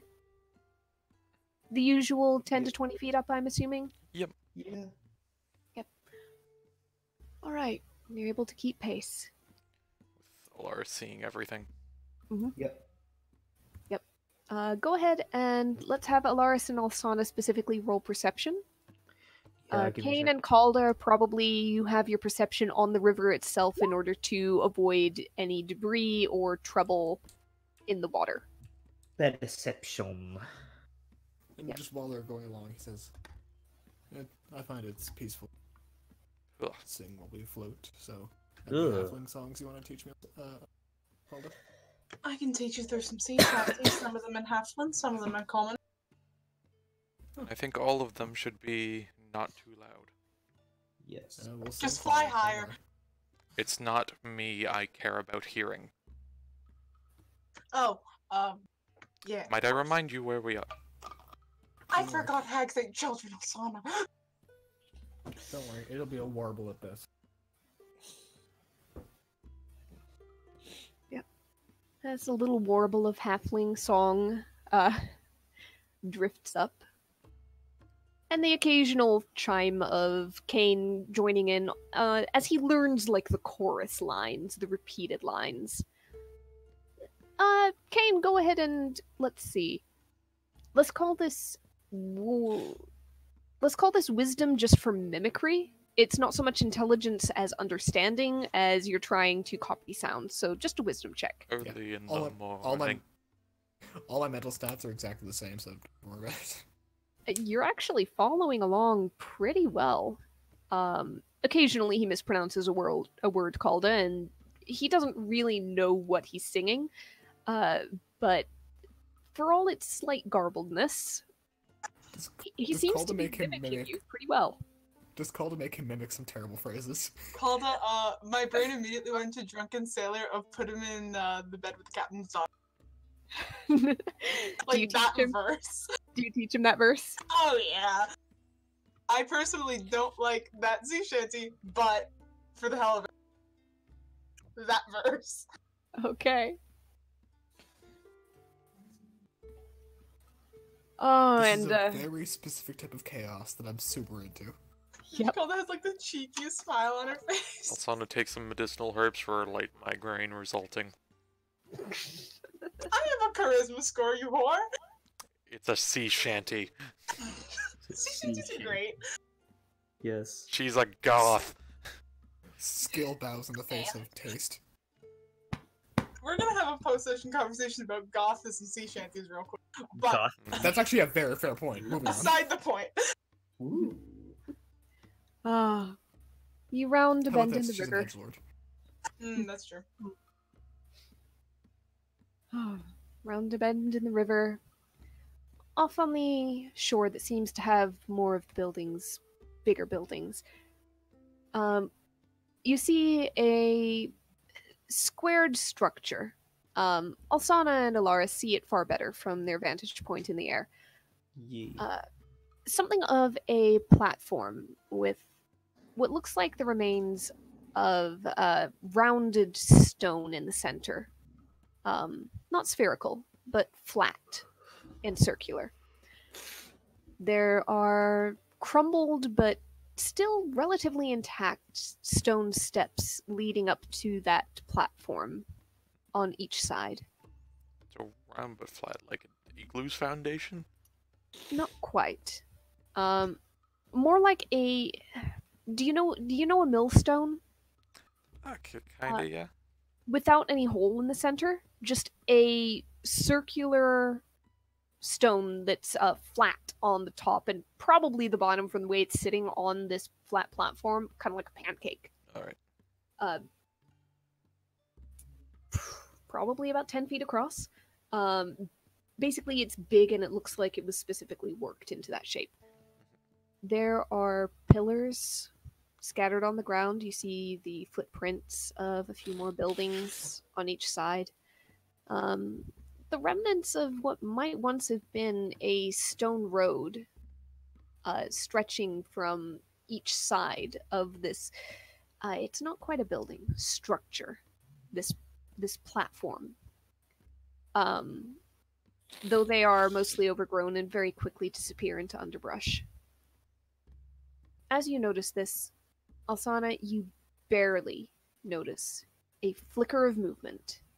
Your perception just enough to catch on the motion of something in the brush and the trees. Elbow to And Alaris. you Yep. hear a creak and then a sudden snap and hiss as I a will- small volley of arrows flies out of the brush towards both Broom and Canoe. transform And into you the hear, crossbow. hold on. You hear the yelps and yips and laughs as a number of gnolls and hyenas pop out of the brush. Some start to charge towards the river, others draw back, arrows again. We're going to go ahead and leave it off there, and we're going to pick up initiative and combat next time because it's getting late. So, Cool. does Alsana get a benefit from having seen that, or? You basically got the benefit of there's going to be no surprise round as you alert everybody. Alright. Yes. So, whenever we pick up, initiative is going to be rolled, and you take your actions on your turns. Okay. Nobody gets to have surprise round. Nobody gets to set up anything beforehand, just for like fairness' sake. Alright. Okay. Then immediately lose an action. Unfortunately. Pirate combat, pirate combat, pirate combat. Ugh. Have you got a canoe Oh. token ready? I do not have a canoe token ready. I'm just gonna have to find one, aren't I? So, until next time, Until we'll next handle this time. then. Goodbye.